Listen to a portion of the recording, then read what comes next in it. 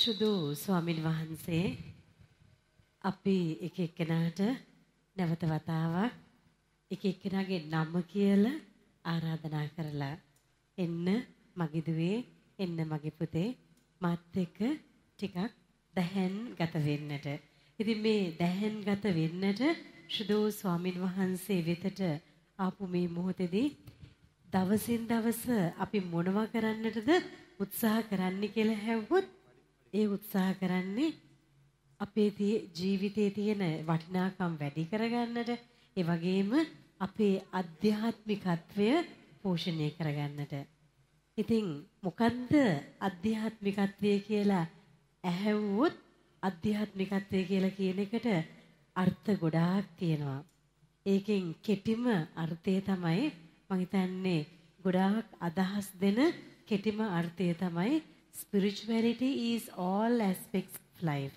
අධ්‍යාත්මිකත්වය කියලා කියන්නේ ජීවිතේ හැම දෙයක්ම.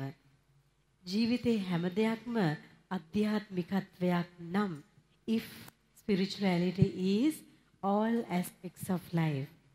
අද සුදු ස්වාමීන් වහන්සේ අපිට පෙන්වන්නට යනවා එක්තරා ආකාරයක්. අපේ අධ්‍යාත්මිකත්වය වැඩි කරගන්නේ අපේ අධ්‍යාත්මිකත්වයට පණ දෙන්නේ කොහොමද කියලා. විශේෂයෙන්ම අනිත් අය ආතර අම්මේ තාත්තේ දුවේ පුතේ ඔබ තුල තියෙන ඒ අධ්‍යාත්මිකත්වයේ දකින ක්‍රම සහ විදි ගොඩාක් තියෙනවා. එකක් තමයි ඔබ අඳින ආකාරය. ඔබ අඳින ආකාරයෙන් ලෝකයට කියනවා ඔබ කොයි වගේ කෙනෙක්ද? ඔබව ප්‍රසන්ට් කරන ආකාරය. මේ දේ තුල ගොඩාක් දේවල් කරුණු කාරණා දන්න අය ගේජ් කරගන්නවා. හරි? ඒක එකක්. අනිත් එක කන ආකාරය. බදාගෙනද කන්නේ? බෙදාගෙනද කන්නේ? මෙන්න මේ ආකාරය තුල අනිත් අය ගැන හිතලාද කන්නේ? අනිත් අය ඉතුරු කරලාද කන්නේ? අධ්‍යාත්මිකත්වය. ඒ වගේම ඇවිදින්නේ කොහොමද? කතා කරන්නේ කොහොමද? ඉඳගන්නේ කොහොමද? මේ හැම දෙයකටම නිදිය ගන්නේ කොහොමද? මුළු ඇඳම අරගෙන නිදිය ගන්නවද නැත්නම් අනිත් කෙනා ගැන හිතලා නිදිය ගන්නත් මෙන්න මේ ආකාරයට හැම චූටි දෙයක්ම අධ්‍යාත්මිකත්වය. ඒ වගේම විශේෂයෙන්ම ඔබ gedara රැඳිනවා වගේම කාන්තා පාර්ශවයෙන් නම් රැකියාවට යන්නේ නැති අය වැඩිපුර gedara රැඳෙනවා. ඒ වගේම gedara ඔබ කරන කාර්යය තුළ අනිත් අය ඔබේ අධ්‍යාත්මිකත්වය දකිනවා. රැකියාවට යන ඔබ තුළ අනිත් අය රැකියා කරන ආයතනය තුළ ඉන්න අය ඔබේ අධ්‍යාත්මිකත්වය දකිනවා. ඉතින් එහෙමනම් අම්මේ තාත්තේ දුවේ පුතේ අපි එක එක්කෙනාට පැවරිච්ච දේ උපරිම අන්දමින් කරන්නේ කොහොමද? ජපානයේ වගේ රටක නම් විශේෂයෙන්ම ඒ අය උත්සාහ කරන තමුන්ගේ අතට හම්බෙන පඩියට වඩා වැඩි සේවයක් කරන්න. ඒකට හේතුවක් තියෙනවා.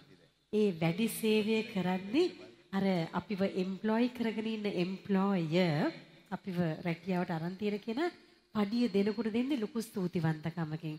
ඔයා මට ගොඩාක් වැඩ කරලා තියෙනවා. නමුත් මට මෙච්චරයි දෙන්න තියෙන්නේ කියලා.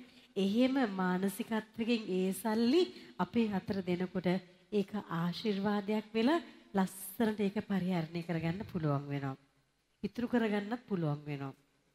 තෑගි දෙන්නත් පුළුවන් වෙනවා. හැමදේම කරගන්න පුළුවන් වෙනවා. නමුත් සමහර අය ඉන්න අසාධාරණ ලෙස හම්බ කරගන්නවා. සමහරලාට අපි කැබ් එක කරනොත් වෙන්න පුළුවන්, ත්‍රී වීල් එක යනවා වෙන්න පුළුවන්. අපි මේ හයර් කරලා මොන හරි කරද්දී නැත්නම් ඕනම දෙයක් කුලියට කරගද්දී මිනිස්සු අපෙන් අසාධාරණ ලෙස අයුතු ලෙස ගන්නකොට ඒ අය ගාව රැඳෙන්නේ නැහැ. යුතු ප්‍රමාණය ගන්නකොට තමයි රැඳෙන්නේ.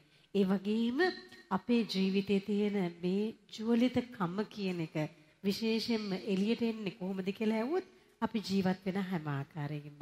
එහෙනම් අපි දැන් චුට්ටක් බලන්නයි යන්නේ කොහොමද හැමෝටම අපි එක එක්කෙනාට පැවරිලා තියෙන කාර්යයන්.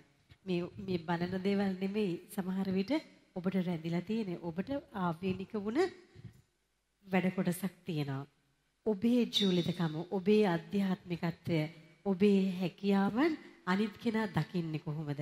අන්න ඒ දකින ආකාරයට ඔබ කොහොමද ඔබව අනිත් කෙනාට දෙන්නේ? මේ තුල අනිත් අය ඔබව හොඳට දකීවි. ස්වාමින් වහන්සේව ඒ දේ තුල මහිමයට පත් වේවි. එහෙනම් අපි නරඹමු කොහොමද අපේම සහෝදර සහෝදරියෝ ඒ කාර්යය කරන්න කියලා. When you really love your job, ඔබ ඔබේ රැකියාවට ආදරය කරන්නේ කොහොමද? මේ එක එක්කෙනා ඒ අය කරන කාර්යයට උපරිමයෙන්ම පණ දෙන්නේ කොහොමද?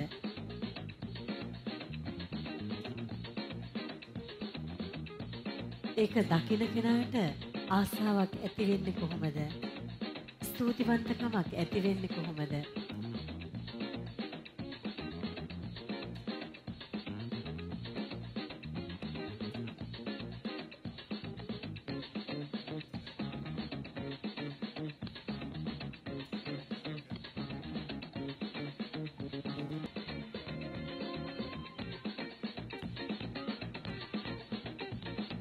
අපි කරන කියන දේ තුළ නිපුණත්වයක් ඇති කරගන්නේ කොහොමද? හැමදාම කරන දේ සාමාන්‍ය විදිහටම කරන්නේ නැතුව අනිත් කෙනාටත් ඒක දකිනකොට ඒ ආසාවක් ඇති වෙන්නේ කොහොමද? ඒ වගේම අම්මේ තාත්තේ දෙවියන් පුතේ අපි තුළ තියෙන ඒ හැකියාව තුළ අපි ස්වාමින් වහන්සේව මේ දේ තුලින් ස්වාමින් වහන්සේවයි මහිමයටපත් වෙන්නේ. මං හිතන්නේ ඩවුන් සවුත් පැත්තට මේ ලෝ ලෙවල් එකේ මේ ගාල්ල පැත්තට ඔබ ගිහින් එනකොට මෝනිස් එක තියනනේ උතන නවත්තනනේ. අන්න එතන ඉන්නවා සිකියුරිටි කෙනෙක්. එයාගේ මං හිතන්නේ වීඩියෝ ක්ලිප්ස් උත් තියෙනවා YouTube එකේ. එයා කොහොමද එයාගේ ඒ හැකියාව ලස්සනට ඒ පාරේ යන වාහන නවත්ත ගන්න එයා කොහොමද කියලා උඩ පැනලා නටලා කරලා එයා කොහොමද ඊට පස්සේ ආයෙ රිවර්ස් කරලා ගානට පාක් කරලා ඒ සීරම නිකන් ඒක බලාගෙන ඉඳි නිකන් නාට්‍යයක් දිහා බලාගෙන ඉන්නවා වගේ. ඒ කෙනා හරි ලොකු තෘප්තියක් විඳිනවා අනිත් කෙනාව සතුටටපත් කරලා කරන දේ හොඳට කරලා. ඉතින් එහෙමනම් ආදරාම්මේ තාත්තේ දුවේ අපි සිල් දෙනාම නැගිටිමු. උන්වහන්සේ සුවිශේෂීව අපි හැම දිනාටත් දීලා තියෙනවා මෙවැනි හැකියාවක්.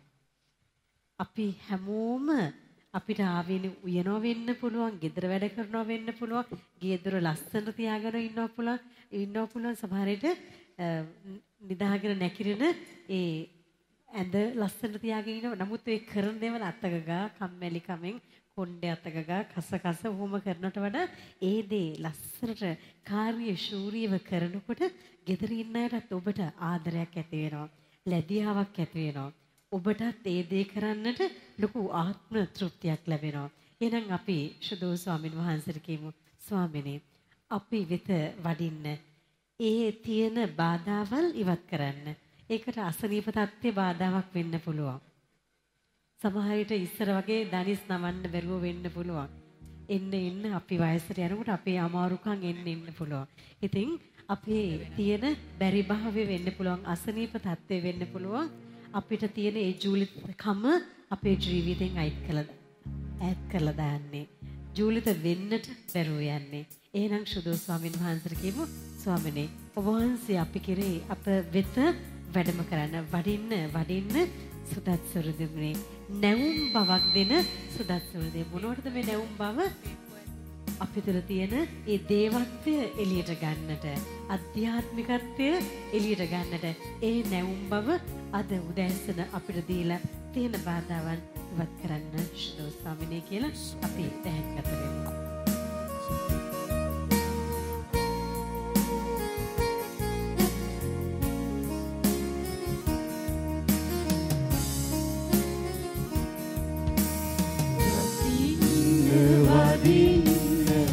Sudah suri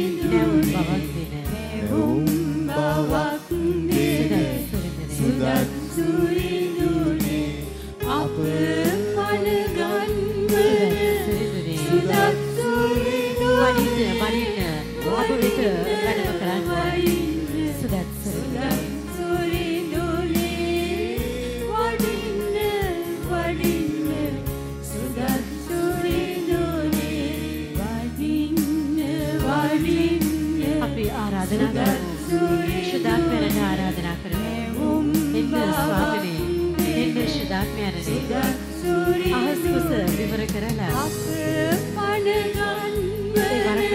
වරුසවරගෙන අප පරගන්වන්නට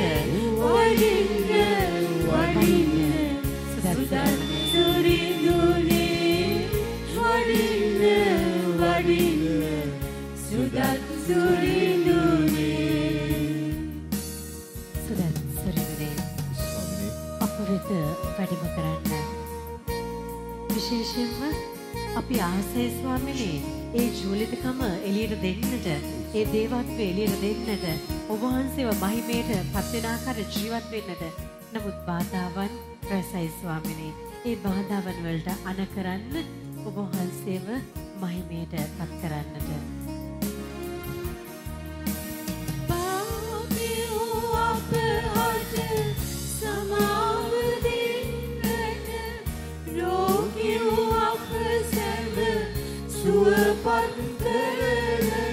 අසරණ අප අත සරණ වන්නට සුදුතුම් බලයෙන් අප පුරවන්නට වඩින්න සුදත් සුරිඳුනේ නැවුම් බවක් දෙන සුදත් සුරිඳුනේ අප පදගන්වන සුදත් සුරිඳුනේ වඩින්න සුදත් සුරිඳුනේ වඩින්න සුදත් සුරිඳුනේ වඩින්න සුදත් සුරිඳුනේ වඩින්න සුදත් සුරිඳුනේ වඩින්න ස්වාමිනේ වඩින්න අපාතරට ඔබ වහන්සේගේ මේ සුදාත්ම ස්පිරිතුව රැගෙන වඩින්න ඒ ජීවලිතව ජීවත් වෙන්න වඩින්න අපගේ ජීවිතයන් වල ඇටලේ මස්සල් තුලට වඩින්න ඔබ වහන්සේ සිත තුලට වඩින්න ගත තුලට වඩින්න ආත්මය තුලට වඩින්න ඔබ වහන්සේ සම්පූර්ණයෙන්ම හිසේ පදන් පාදයේ නියුබු දක්වා අපව දෝවනය කරමින් ශක්තිමත් කරන්න ස්වාමිනේ இறங்கி வாரும் தூய் ஆவியானவர் எங்கள் எல்லோரையும் அபிஷேகம் செய்வதற்காக எங்கள் எல்லோரையும் வழிநடத்துவதற்காக இறங்கி வாரும் වඩින්න ස්වාමිනේ වඩින්න ස්වාමිනේ අපගේ හදවත් තුලට වඩින්න ඔබ වහන්සේ වැඩම කරනකොට අපේ ජීවිත තුල බලයක් ලැබෙනවා ඔබ වහන්සේ වැඩම කරනකොට පාපය අපේ ජීවිතෙන් පහ වෙලා යනවා ඔබ වහන්සේ අප තුලට වැඩම කරනකොට අපිට නොදන්නා දේ ඔබ වහන්සේ පහදලා දෙනවා ඒ නිසා ස්වාමිනේ අප තුලට වඩින්න අපගේ හදවත් තුලට වඩින්න අපගේ ජීවිත තුලට වඩින්න අපේ ක්‍රියාකාරකම් තුලට වඩින්න අපේ ජීවිතය ඔබ වහන්සේත් එක්ක බද්ධ වෙන්නට අපව අභිෂේක කර වෙලා ගන්න ස්වාමිනේ ආශිර්වාද කරන්න ස්වාමිනේ ආශිර්වාද කරන්න ස්වාමිනේ ආශිර්වාද කරන්න ස්වාමිනේ ආශිර්වාද කරන්න ස්වාමිනේ ආශිර්වාද කරන්න ආමේන් ආමේන් වඩිවන්න රත්තරන් නම් මේ තාත්ති පුතේ දුවේ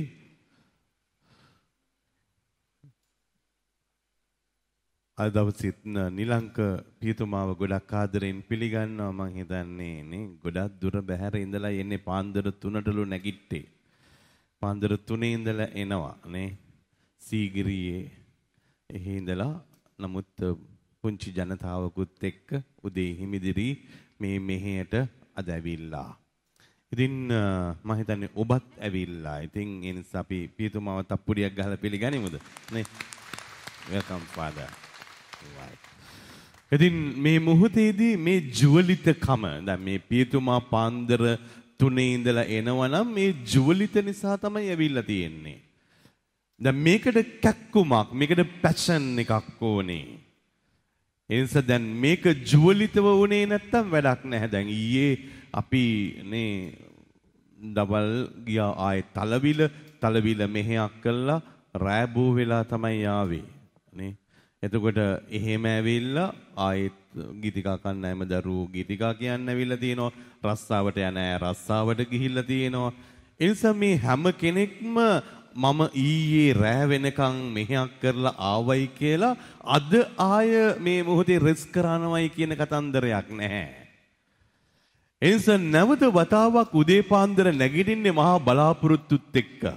උදේ පාන්දර නැගිටින්නේ ලොකු ජුවලිතකමකුත් එක්ක. දන්නවා ශරීරයේ දුර්වලයි කියලා. ඇඟපතේ අමාරුකම් තියෙනවා, වේදනාවන් තියෙනවා. නමුත් මොනතරම් කැක්කුම් වේදනාවන් තිබුණත් මේ මොහොතේ දෙවියන් වහන්සේගේ කාර්යය කරන්න, මිනිස්සෙක් වශයෙන් ජීවත් වෙන්න ජුවලිතකම ඔබේ මගේ හදවත තුල තියෙන්නට ඕනේ. ඒ ජුවලිතකම අනුව තමයි ඉතුරු ටික ස්වාමීන් වහන්සේ දෙන්නේ. ඒ නිසා තමයි අම්මේ තාත්තේ පුතේ දුවේ කම්මැලි අයගේ ජීවිත තුල සාර්ථකත්වය හරි අමාරුයි දකින්නයි. හරි කම්මැලි. නැගිටින්න කම්මැලි, උදේට නැගිටින්නේ පරක්කු වෙලා ආය නේ කෑම කාපු ගම ආයෙත් නිදී මේ හැම වෙලාවෙම කම්මැලිකමක් තියෙනවා. ඒ නිසා හැම වෙලාවෙම ඇහුවොත් කාර්ය ඇඟට පණ නෑ වගේ නේ. ඒ නිසා ඉතින් මොනවත් කරන්න බෑ. මට ඉස්සර නම් ඉතින් කරන්න තිබුණා, දැන් කරන්න බෑ. දැන් කොහෙද මේ ප්‍රශ්නේ තියෙන්නේ? උඩු සිතින් යටි සිතට මේක දාගෙන. උඩු සිතින් යටි සිතට අපි දාපු ගමම්ම you are a weak being. No, you can't do it. Or you are not capable. ඔබට මේක කරන්න බෑ කියලා ඔබේ යටි මනසට දැම්මොත්, නැත්තම් හිත රිදීමක් ඇති වුණොත්, එස ගොඩක් අයගේ ජුවලිතකම නැතුව යනවා සිත රිදීමත් එක්ක. දැන් මට සිත රිද්දවලා ඊට පස්සේ ජුවලිතව අතපය දිග හැරලා කෑ ගහලා වැඩ කරන්න කිව්වොත් හරි අමාරුයි. ඊට පස්සේ මොකද වෙන්නේ? දන්නේම නැතුව වොයිස් එක රැටල් වෙන්න පටන් ගන්නවා. කොහොමද ජීවිතේ කියලා ඇහුවොත් හොඳයි, හොඳට ඉන්නවා. ඇයි? නෑ මොකුත් නෑ. දැන් අර ඉස්සර කඩාගෙන ගිය මිනිස්සයා දැන් කඩාගෙන යන්නේ නෑ. දැන් ඊටත් වඩා ගොඩාක් හිමින් තමයි ඇවිදින්නේ. කරන ඔක්කොම ස්ලෝ වෙනවා. ඒ නිසා තමයි අම්මේ තාත්තේ පුතේ දුවේ මේක සයිලන්ට් කිලර් කෙනෙක් බවට පත් වෙනවා. ඔබ මා දන්නේම නැතු ඔබ මා විනාශ කරලා දාන්නේ මේ මොහොතේදී ඔබේ සිත ඇතුලේ, ගත ඇතුලේ, මනස ඇතුලේ ඇතිවෙන මේ චිත්ත පීඩනය. ඒ නිසා අද ගොඩක් අය රෝගීද කියලා ඇහුවොත් මං කියනවා නැහැයි කියලා. නමුත් සිත නිසා රෝගී වෙලා. ඒ නිසා මා ඇතුළු අපි ඔක්කොටම කැක්කුම් ಜಾති ගොඩයි. කැක්කුම් ಜಾති ගොඩයි. ඒ නිසා මේ කැක්කුම් ඔක්කොම අන්තිමට විග්‍රහ කරලා බැලුවොත් කාර්ය ඔළුවේ ඉඳලා කකුලේ නියපොතු දක්වා කැක්කුම් තියෙනවා, වේදනාවන් තියෙනවා. හැබැයි මේ ඔක්කොම විග්‍රහ කරලා බලද්දී කොහේ හරි ඇතිවිච්ච ඝට්ටනයක්, කොහේ හරි ඇතිවිච්ච තුවාලයක්, කොහේ හරි ඇතිවිච්ච ප්‍රතික්ෂේපයක්, කොහේ හරි ඇතිවිච්ච සැකයක්, කොහේ හරි ඇතිවිච්ච කරදරකාරී තත්වයක් මගේ ස්වභාවයට මැච් වෙන්නේ නැති, ටලි වෙන්නේ නැති දෙයක් මගේ ජීවිතේ සිදු වෙලා. මේකත් එක්ක තමයි අම්මේ තාත්තේ පුතේ දුවේ බොහෝ දෙනෙක් අතරමන් වෙලා යන්නේ. ඒ නිසා ඒ ගමන සම්පූර්ණයෙන්ම අඩපණ වෙලා යනවා. මේක අවබෝධ කරගත්තොත් මොකද කරන්න පුළුවන් වෙන්නේ? අපි අනිත් අයට බ්ලේම් කරන්නේ නැතුව යනවා. අවබෝධ කරගත්තොත්. ඒක අවබෝධ කරගන්න බැරුව ගියොත් this is my mentality, මෙහෙම තමයි මගේ ජීවිතේ තියෙන්නේ, මේක තමයි මගේ මානසිකත්ව ක්‍රමය, මේක තමයි මගේ හුරුව, මගේ පොඩි කාලේ ඉඳලා හුරුව මේක තමයි කියලා අවබෝධ කරගත්තට පුළුවන් එක ක්ෂණයකව ඒගොල්ලන්ගේ දුක, වේදනාව, කරදරෙන් එළියට එන්න. අවබෝධ කරගත්ත අයට දැන් හිතුවොත් කාර්ය මේක මට විච්ච අසාධාරණයක්, මේක මට විච්ච පාඩුවක්, මේක මට විච්ච රෝගයක්, මේක මට හැදිලා තියෙන රෝගයක්, මේ ණය බරෙන් මට නිදහස් වෙන්න බෑ, මේ පෞල් බරෙන් මට නිදහස් වෙන්න බෑ, ඒ ප්‍රශ්නේ මට අමතක කරන්න බෑ, ඒ වචන ටික මට අමතක කරන්න බෑ කියන තැන කවුරු හරි හිටියොත් ඒගොල්ලන්ගේ ජීවිතවල මේ ක්‍රියාශීලී ස්වභාවය අඩු වෙලා ගිහිල්ලා එන්ජොයිමන්ට් එක අඩු කරනවා. පාටියක් කිව්වත් යන්ද, ඔයා ගිහිල්ලා එන්න පාටි එකට. නේ නටමුද කියලා හවොත් කාරිය ඔයා නටන්න මට නම් නටන්න බෑ. නේ සින්දුවක් කියමුද? සින්දු කියන්න බෑ. මට අඬන්න විතරයි ඕනේ. දැන් මේ මොකද වෙන්නේ? මේ හදිස්සියේ දන්නේම නැතුව මේ ජීවිතේ අපේ ජීවිතේ ඇතුලේ තියෙනවා මේ ස්වභාවය හැම කෙනාටම තියෙනවා. නැති අය කවුරුවක් නැහැ. දුක වේදනාව කඳුළු කතන්දර ස්ටෝ කරගන්න පුළුවන් හැකියාවක් ඔබේ මගේ ජීවිතේ තියෙනවා. බ්‍රේන් එක ඇතුලේ තියෙනවා. ඒ නිසා දැන් තියෙන නිසා මොකද වෙන්නේ? අපිත් පුරුදු වෙලා තියෙන එකට ස්ටෝ කරන්න. ඒ නිසා තමයි අඬන අය දිගටම අඬන වැඩ තමයි වැඩියෙන් කරගන්නේ. දුක හිතෙන අයට දුක හිතෙන දේවල් තමයි වැඩියෙන් කරගන්නේ. තරහ යන අයට තරහ යන ඒවා තමයි වැඩියෙන් කරගන්නේ. දැන් කවුද මේකට කේට කරන්නේ? බලන්න ගියාම මා විසින් අවස්ථාව හදා ගන්නවා මගේ දුක වැඩි කරගන්න. මගේ කේන්තිය වැඩි කරගන්න. මගේ අපහසුතාවය වැඩි කරගන්න. මගේ තියෙන කැක්කුම් වේදනාවන් වැඩි කරගන්න. එනිසා බැල්මට අපිට හිතෙන්නේ අනිත් අය වැඩි කරා කියලා. නමුත් හරියටම හොයලා බැලුවොත් අනිත් අය නෙමෙයි වැඩි කරලා තියෙන්නේ. අනිත් අයට වැඩි වෙන විදියට මම ජීවත් වෙනවා. එකපාරයි ජීවිතේ සමහර දේවල් අම්මේ තාත්තේ පුතේ දුවේ ඍණාත්මකව දා ගන්නට ඕනේ. ලයිෆ් එකේ එකපාරක් දැම්මොත් ඒක රිපීට් වෙනවා දිගින් දිගටම. ඒ නිසා තමයි නිරන්තරයෙන්ම කියන්නේ ඔබ ස්වාමින් වහන්සේ වෙතට එනකොට ඔබ දෙවියන් වහන්සේගේ පාමුල ඉන්නකොට ඔබට අර අතීතයේ ඇතුළට ගිහිල්ලා කිමිදිලා ඒක ඇතුලේ දුකත් එක්ක ජීවත් වෙන්න අයිතියක් නැහැ. ප්‍රශ්න ඇතිවේවි, කරදර ඇතිවේවි, බාධක ඇතිවේවි, හැලහැප්පීම් ඇතිවේවි, සැකයන් මතුවේවි. නමුත් ඒක ඒ මොහොතට විතරයි. හැබැයි එතනින් එහාට ජීවත් කෙරෙව්වොත් මම මාත් එක්ක ඉන්න මිනිස්සු ඔක්කොම දුක් විඳිනවාමයි. එනිසා ටික දවසක් යනකොට මොකද වෙන්නේ? මටත් මාව එපා වෙලා ඔබටත් මාව එපා වෙනවා. එනිසා මේ තාත්ති පුතේ දුවේ මේක ඒ තරම් හොඳ ස්වභාවයක් නෙමෙයි. ඔබ පෞල් ජීවිත අරගෙන බලන්න මේ පෞල් ජීවිතවලට මොකද වුනේ කියලා. මේ පෞල් ජීවිතවල ලොකු මහා ප්‍රශ්න ගොඩකට නෙමෙයි ඇවිල්ලා තියෙන්නේ. මේ මොහොත වෙනකොට ඒ තුවාලය අතහරින්න බැරිකම තමයි ජීවිතේ තියෙන්නේ පරාජය. ඊට පස්සේ කෑම ටිකක් ගත්තට පස්සේ කෑම ටිකක් අතට අරගෙන කන්න හිතෙන්නේ නැහැ. අඳුමක් ගත්තට පස්සේ අඳින්න හිතෙන්නේ නැහැ.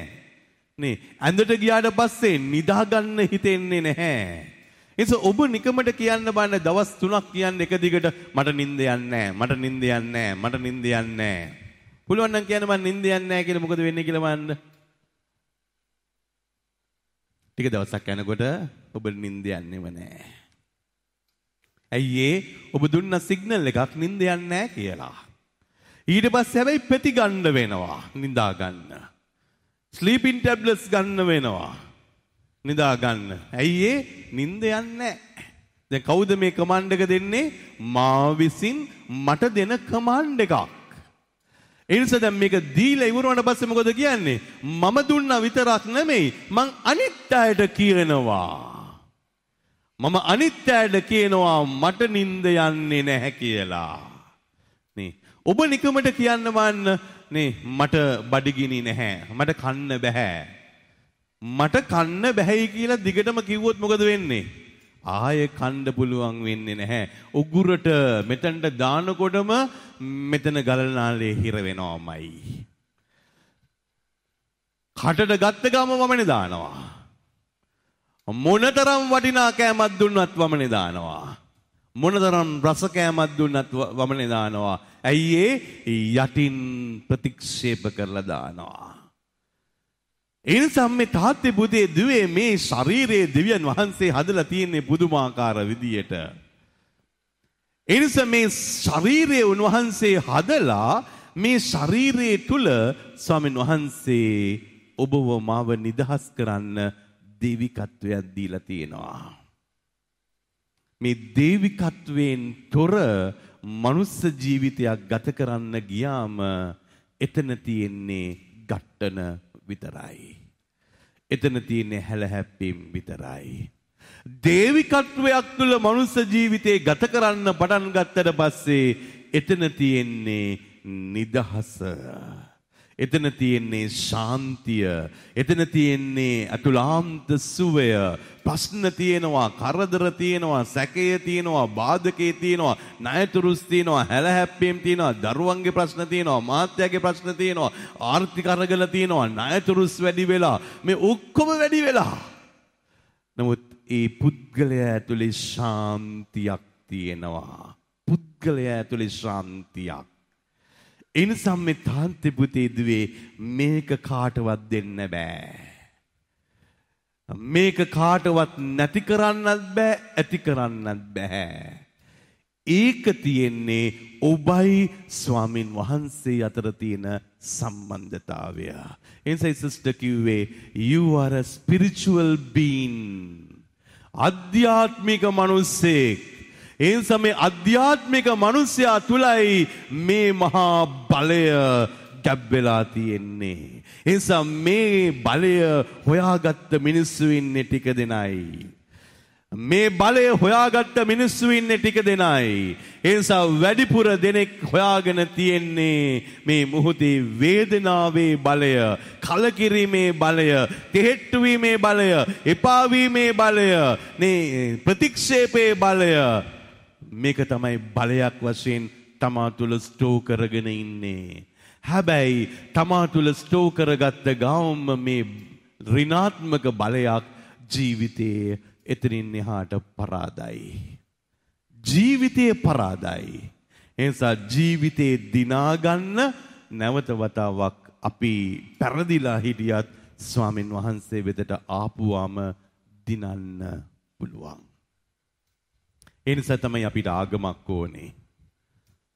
එහෙම නොවුනා නම් මමත් ස්වාමි කෙනෙක් වශයෙන් උදේ ඉඳලා හැන්දෑ වෙනකන් මේ මෙහෙවර කරන්නේ නැහැ. උගුරේ ලේ රහ එනකන් කෑ ගහන්නේ නැහැ. මොනතරම් ශාරීරික අපහසුතාවයන් තිබුණත් දෙවියන් වහන්සේගේ මේ කාර්යය කරන්නේ නැහැ. පියතුමා මේ මොහොතේ පාන්දර 3ට නැගිටලා ජනතාවකුත් දාගෙන මේ භූමියට එන්නේ නැහැ. නේ සිස්ටර් එන්නේ නැහැ උදේ පාන්දර නැගිටගෙන කොටහෙන ඉඳලා හැමදාම. ඔබ එන්නේ නැහැ ඔබේ ගෙදරින් නැගිටගෙන හැමදාම උදේ පාන්දර. ඇයි ඔබට එතනින් එහාට අර පරණ විදියටම ජීවත් වෙන්න ඕනේ. පරණ විදියටම ජීවත් වෙන්න ඕන මිනිස්සුන්ට පූජාවක් ඕනේ නැහැ. පරණ විදියටම ජීවත් වෙන්න ඕන මිනිස්සුන්ට මෙහෙයක් ඕනේ නැහැ. පරණ විදියටම ජීවත් වෙන්න මිනිස්සුන්ට දේව වචනේ ඕනේ නැහැ. මොකද එයාට ඕනේ ඒ පරණ ගතිය, ඒ වේදනාත්මක ගතිය, ඒ හිරවිච්ච ගතිය, ඒ පෙයින් එක, ඒ කලකිරීම, ඒ ඇදවැටීම, ඒ බැරිභාවය තමයි තුරුළු කරගෙන බදාගෙන this is my life මට ඉතින් කරන්න දෙයක් නැහැයි කියලා ජීවිතේ දුක් විඳිනවා. එනිසා මේක දෙවියන් වහන්සේ විසින් නියම කරපු දුකක්ද? නෑ. මා විසින් මට දුන්න පනිෂ්මන්ට් එකක්. මා විසින් මට දුන්න පනිෂ්මන්ට් එකක්. එනිසා තමයි මේ තාත්තේ පුතේ දුවේ ඔබ කිසිම දවසක නේ ප්‍රශ්නයක් ආපු දවසේ කන්නේ නැතුව ඉන්න එපා. ඔබට පනිෂ්මන්ට්ස් දෙන්න පුරුදු වුණොත් ඒක කොන්ෂස් මයින්ඩ් එකෙන් අන්කොන්ෂස් සබ්කොන්ෂස් මයින්ඩ් එකට ගිහිල්ලා පේන් බොඩි එක ඇතුලේ ඔබ ඒක ස්ටෝ වෙනවා. ඒ නිසා ඔබ මා පරිස්සම් වෙන්නට ඕනේ. මේක විහිළුවක් නෙමෙයි. සමහරවිට අපිට හිතෙනවා මට ඕන දෙයක් හිතන්නත් පුළුවන්, ඕන දෙයක් කියන්නත් පුළුවන්, ඕන විදියට හැසිරෙන්නත් පුළුවන් කියලා. නේ නමුත් එකපාරයි එහෙම කරන්නට ඕනේ. ඔබ නිකමට හරි කිව්වොත් කාර්ය මම මැරෙනවා. මම මැරෙනවා. මම මැරෙනවා මොනවද වෙන්නේ? මැරෙන විදියටම දේවල් තමයි වෙන්නේ. ඒ නිසා තමයි සුයිසයිඩ් කරගන්න පටන් ගත්ත අය නේ එකපාරක් try කරනවා, ඒකෙන් කවුරු හරි බේර ගන්නවා, දෙවෙනි පාර try කරනවා, ආයෙත් බේර ගන්නවා. අය කොච්චර මේව කරත් එයාගේ unconscious mind එකේ තියෙන දේ clear කරන තාක්කල් එයා ඒ attempt එකට ගිහිල්ලා මැරෙනවාමයි. මොකද එයා දුන්නා සිග්නල් එකක් මම මැරෙනවා කියලා. ඒ නිසා තමයි හැම වෙලාවෙම කියන්නේ ඩිවෝස් වෙනවයි කියලා කියන්න එපා. ඔබ කවදා හරි කිව්වොත් ඩිවෝස් වෙනවයි කියලා නේ ඒක ඔබේ ජීවිතේ ඇතුලේ ඒක තැම්පත් වෙලා ඒක ඒ විදියටම ඩිවෝස් වෙන විදියටම වැඩේ කරවනවා. ඔබ කිව්වොත් කාර්යය මේ බිස්නස් එක අපිට හරියන්නේ නැහැ කියලා. ඒ බිස්නස් එක ඔබට හරියන්නේ නැති විදියටම වැඩ ඔක්කොම සිදු වෙනවා. ඉතින් මේක පුදුම දෙයක්. කොහොමද මේක වෙන්නේ කියලා ඇහුවොත් දන්නේ නැහැ. නමුත් ඔබ තුල ඔබ ජීවත් වෙන්න පටන් ගන්න.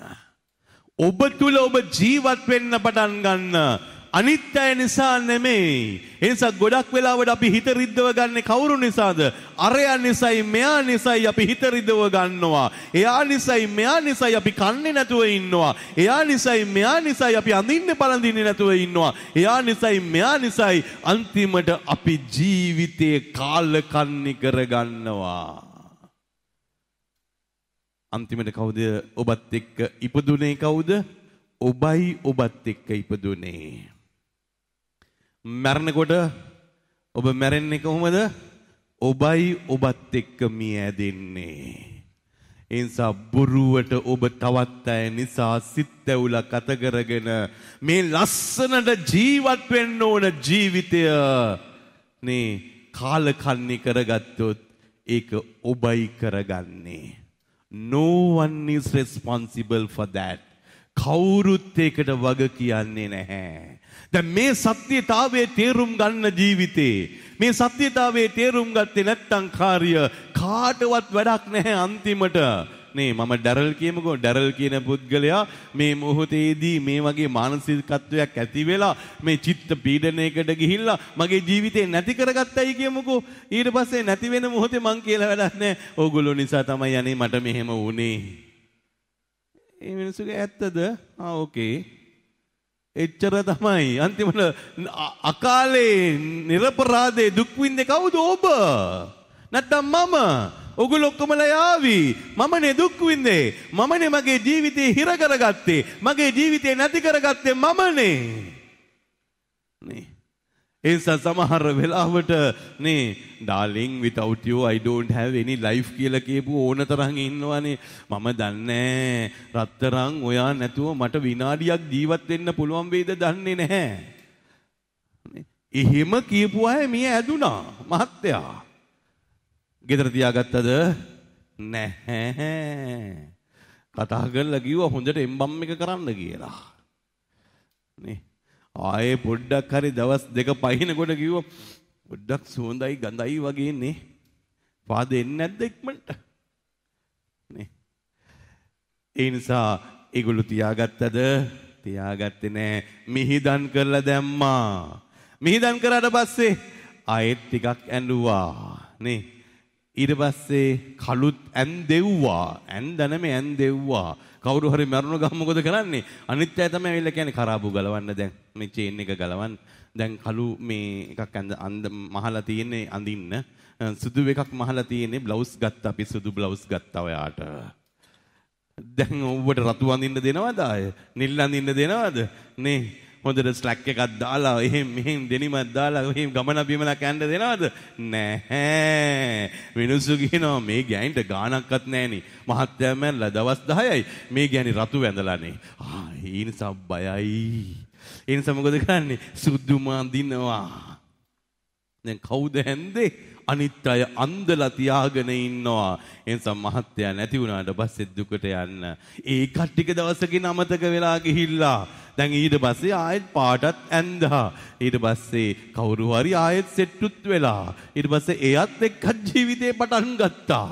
නේ පටන් අරගෙන අර මැනික ඔයා නැතුව මං තප්පරයක්වත් ජීවත් වෙන්නේ නැහැ කියපු එකට මොකද උනේ? අන්තිමට අපි ওই වචන තුල කොච්චරනම් හිර වෙලාද? මුළු ජීවිතේම හිතෙනවා අර මැනික මට මෙහෙම කිව්වානේ. අර මැනික මට මෙහෙම කරානේ. නේ ඒක ඇතුලේ ජීවිතේ හිර කරගත නැස්ති වෙලා යනවා. ඒ නිසා මේ තාත්තේ පුතේ දුවේ this is not නේ God created painful lifestyle. මේක දෙවියන් වහන්සේ හදපු දුක්ඛිත ජීවිත රටාවක් නෙමෙයි. මේක ඔබේ මගේ ආකල්පමය ප්‍රශ්නයක්. ඔබේ මගේ සිතුවිලි වල ප්‍රශ්නයක්. ඔබේ මගේ චින්තනයේ ප්‍රශ්නයක්. ඔබේ මගේ thought pattern එකේ ප්‍රශ්නයක් මේක. ඊට පස්සේ අපි ඒකට බ්ලේම් කරලා වැඩක් නැහැ. දෙවියන්ට බ්ලේම් කළත් වැඩක් නැහැ. මිනිසුන්ට බ්ලේම් කළත් වැඩක් නැහැ. මේක තමයි යථාර්ථය. life reality. එස මේ life reality එක ඇතුලේ එහෙනම් ඔබේ ජීවිතය කවුද නැගිටවන්නට ඕනේ? ඔබ විසින් ඔබව නැගිටවන්න ආසාවක් තියෙන්නට ඕනේ. ඔබ විසින් ප්‍රශ්නය අතහරින්න කැමැත්ත පැෂන් එකක් තියෙන්නට ඕනේ. එනිසා ගොඩක් අය අද පැෂන් එක ගැන කතා කරනවා. ගොඩක් අය අද නේ කැක්කුම ගැන කතා කරනවා. මොනවද කැක්කුම? අනිත් අයට සංවේදී වෙන්න කැක්කුමක් ඇති කරගන්න. අනිත් අයට උදව් උපකාර කරන්න කැක්කුමක් ඇති කරගන්න. නේ දැන් මේ අනිත් අයට උදව් කරනවා ඇත්ත. නමුත් තමාට උදව්ව නැහැ. තමාව නැගිටව ගන්නෙ නැහැ. තමා තුල තියෙනා මේ ඍණාත්මක සිතුවිලි වලින් එළියට එන්න පැෂන් එකක් හදලා නැහැ. බලයක් නිර්මාණය කරලා නැහැ. ශක්තියක් නිර්මාණය කරලා නැහැ. ඒ නිසා ඉන්නේ අඩපණ විච්ච, අප්‍රාණික විච්ච, මලානික විච්ච, එපා විච්ච, කලකිරිච්ච, තෙහෙට්ටු විච්ච, අද වැටුණු ජීවිත රටාවක් ගත කරන බහුතරයක් තමයි අද ලෝකේ ඉන්නේ. පෞල් ජීවිතය ඇතුළට ගිහිල්ලා බලපුවම මට දුකයි. මේගොල්ලෝ බැඳගත්තේ සන්තෝෂයෙන් ඉන්න. නමුත් දැන් තියෙන්නේ අසතුටයි. රස්සාවට ගියේ සතුටෙන් රස්සාව කරන්න. නමුත් දැන් තියෙන්නේ අසතුටයි. දරුවෝ හම්බ වුණේ සන්තෝෂයෙන් ජීවත් වෙන්න. නමුත් දැන් තියෙන්නේ අසතුටයි. නේ හැම දෙයක්ම යාන වාහන අතට හම්බුනේ සන්තෝෂයෙන් පදවන්න. නමුත් දැන් අසතුටයි. ඇයි ඒ වාහනය එලවගෙන යනකොටත් පරිස්සම්. මොනවාද පරිස්සම? වදීද දන්නේ නැහනේ. වදීද දන්නේ නැහැ. ඒ නිසා නේ බැස්ස ගාමත් වටේ ගිහිල්ලා බලනවා වාහනේ වැදිලාද කියලා. කොහේ හරි ගිහිල්ලා ඇවිල්ලත් බලනවා වාහනේ කවුරු හරි වද්දගෙන ගිහිල්ලාද කියලා. නේ අන්තිමට නේ ඒ වාහනය කාටවත් පදවන්න දෙන්නෙත් නැහැ, අල්ලන්න දෙන්නෙත් නැහැ. නේ වයිෆ්ට දෙන්නෙත් නැහැ, හස්බන්ඩ්ට දෙන්නෙත් නැහැ. නේ මේක මගේ මම පරිස්සමෙන් තියාගෙන ඉන්නේ නැහැ.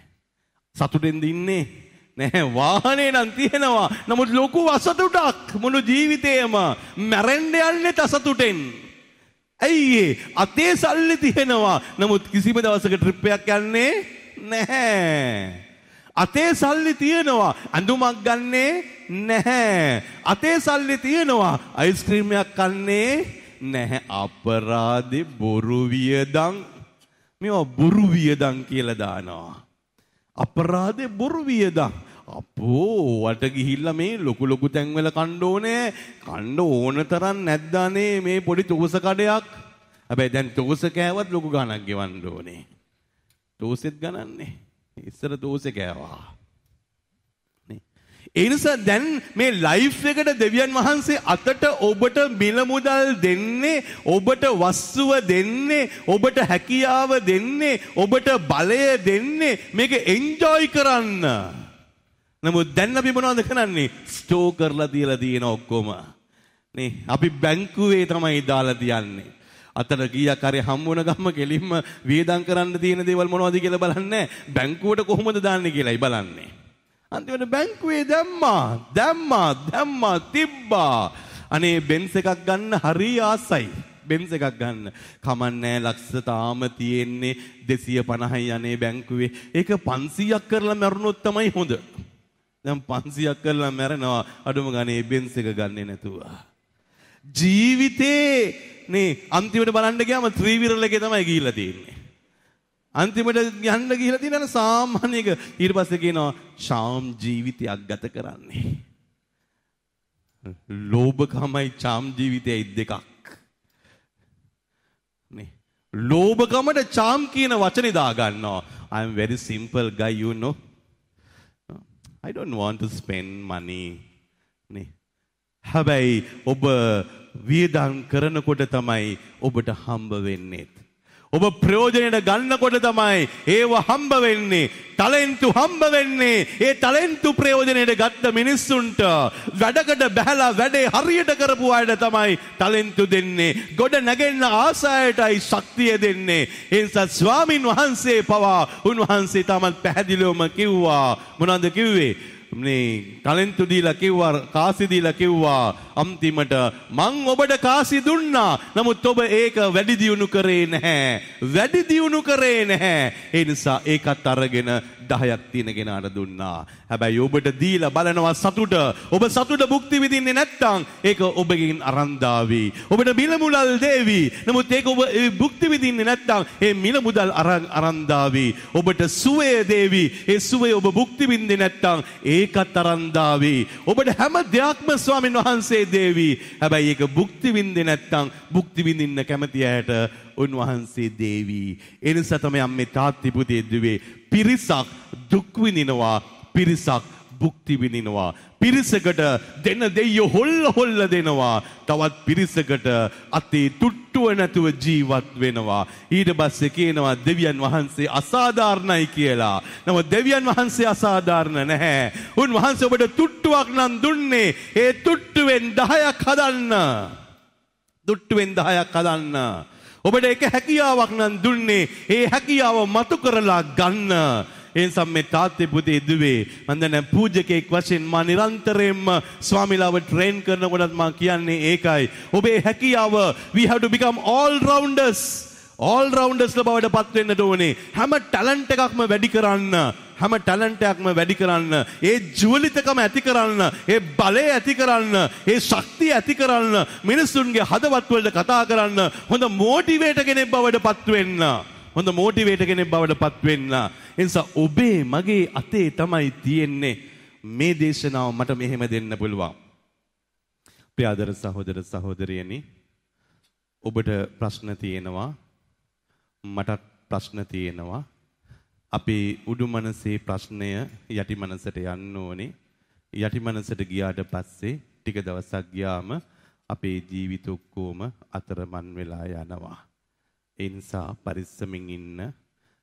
ඔබට සුබම සුබ ජීවිතයක් වේවයි කියලා හදවතින්ම ප්‍රාර්ථනා කරනවා. මට මේකට ජවයක් ඕනේ නැහැ. මට ඒකට බලයක් ඕනේ නැහැ. ඒ වචන වලට ගහන්න ඕනේ නැහැ. ඒකේ ඩෙප්ත් එක හොයන්න ඕනේ නැහැ. නමුත් මේ මොහොතේදී ඒක කරොත් එතන තියෙනවා යම්කිසි වෙනසක්. එතන වෙනසක් තියෙනවා. එතන මිනිස්සුන්ට රැඳිලා ඉන්න පුළුවන්. එතන මිනිස්සුන්ට වෙලාව යනවා තේරෙන්නේ නැහැ. මම මේ පැත්තට ඇවිදිනකොට ඔබ මාත් එක්ක මේ පැත්තට එනවා. මම අර පැත්තට යනකොට ඔබ ආයෙ මාත් එක්ක මේ පැත්තෙන් යනවා. ආයෙ ඔබට මාත් එක්ක යන්න බැරි නම් කාර්ය ඔබ මේ ස්ක්‍රීන් එක බලාගෙන මාත් එක්ක එහෙට මෙහෙට යනවා. ඒ නිසා ඔබ ඇක්ටිව් නම් විතරයි, ඔබ බලයක් තුල කරොත් විතරයි එතනදී ඕනෑම කෙනෙක් තුල ඔබේ ජීවිතයේ තුල ශක්තියක් නිර්මාණය වුණයි කියලා දැනෙන්නේ. ඒ නිසා ස්වාමි පුරුෂවරුනි, ඔබ ඒ බලයේ තුල ඉන්න මහත්යා වශයෙන් ඔබ වයිෆ්ට බනින බලයක් නෙමෙයි, ගහන බලයක් නෙමෙයි, අත උස්සන බලයක් නෙමෙයි, සණ්ඩු කරන බලයක් නෙමෙයි, මේ අභ්‍යන්තරික අධ්‍යාත්මික බලයක් පෝෂණය කරගන්නට ඕනේ. ඒ නිසා අද ගොඩක් වෙලාවට මේ බලය කියන දේ ඇති කරගන්නට යන්නේ වචනේ බලය. ඊට පස්සේ අපි අවුරාව වශයෙන් දෙන්නට යන්නේ බොඩි බිල්ඩින් කරලා ජිම් එකට ගිහිල්ලා ෆිගර් එක හදලා පෙන්වන්න හදනවා මෙන්න මගේ මසල්ස් තියෙනවායි කියලා. නමුත් මේ අභ්‍යන්තරය ඇතුලේ ඒ ආත්මයට මොකද වෙන්නේ? ආත්මීක පිපාසයක් ඇති වෙනවද? නේ උදේ පාන්දර 4ට නැගිටලා ජිම් එකට යනවා. නේ 4ට මට මතකයි ඉස්සර මෙතනක් තිබුණා පොඩි ජිම් එකක්. සුපුවත් අරණේ. ඒ නිසා මගේ කාමරයේ හැබැයි තිබුණේ පාන්දර 3 වෙනකොට කටාන් ගාලා යකඩ උස්සනවා ආයේ වට්ටනවා. පාන්දර 3යි කොල්ලෝ නැගිටගෙන ඇවිල්ලා පාන්දර 3ට යඥායම කරයිද? පාන්දර 3ට වෙන වැඩක් කරයිද? නැහැ. ඉතින් මාත් සමහර දවස්වල නැගිටලා ආපුවම කණ්ණාඩියක් තියෙනවා ලොකු කණ්ණාඩියක් නේ. ඉතින් අපිත් බොඩි බිල්ඩින් ඒ දවස්වල කරා. ඒ නිසා දැන් මේ කොළු පැටවුණක් දකින්නවා නේ. දැන් මොකද ගන්නේ? පාන්දර 3යි ඇවිල්ලා බලනවා. ඇවිල්ලාද? නේ ඊට පස්සේ ආයෙ වෙන පෝස්ට් එකක් ගන්නවා. පෝස්ට් එක බලලා සන්තෝෂ වෙලා කියනවා වව් මාරයිනේ. මම දැක්ක ළඟදී අර ආනල් සොයිසංගලව නේ. ඒගොල්ලන් බොඩි බිල්ඩර්ස්ලා වගේ හිටියානේ නේ. රැම්බෝ අරෝ මේවා කියලා ලොකු අන්තිමට ෆිල්ම් ස්ටාර්ස්ලානේ. දැන් ඉස්සර නම් පපුව පුම්බල අරගෙන මෙහෙම හිටියේ. දැන් බලපුවාම වැහැරලා නේ. දැන් මෙහෙම තමයි යන්නේ. මේක තමයි යථාර්ථය. අර පිම්බිච්ච ඇඟ බහැලා ගිහිල්ලා නේ මසල්ස් ටික ඔක්කොම ගෙවිලා ගිහිල්ලා. නමුත් මේ මොහොත වෙනකොට අපි උදේ ඉඳලා හැන්දෑ වෙනකන් අපි වරි වුණොත් ඒ දේවල් සඳහා අපේ ආත්මය තුල තියෙන්නට ඕනේ ඒ අභ්‍යන්තරික නිදහස නැතුව යාවි. එනිසා ඔබේ ඇඟ වැහිරේවි, ඔබේ ශරීරය දුර්වල වේවි, ඔබේ රෝගී වේවි, ඔබට ප්‍රශ්න තියෙවි. නමුත් අධ්‍යාත්මික බලයක් තියෙන්නට ඕනේ ඔබ තුල. ඔබට ඔබව ශක්තිමත් කරගන්න පුළුවන්. ඔබට ඔබව වටිනා වස්තුවක් වෙන්න. මුළු ලෝකෙටම ඔබ වටින්න නැති වුණාට කමක් නැහැ. ඔබට ඔබව වටින්නට ඕනේ. හැබැයි කවදා හරි ඔබව අතහැරපු දාට මුළු ලෝකයේම ඔබව අතහරිනවා.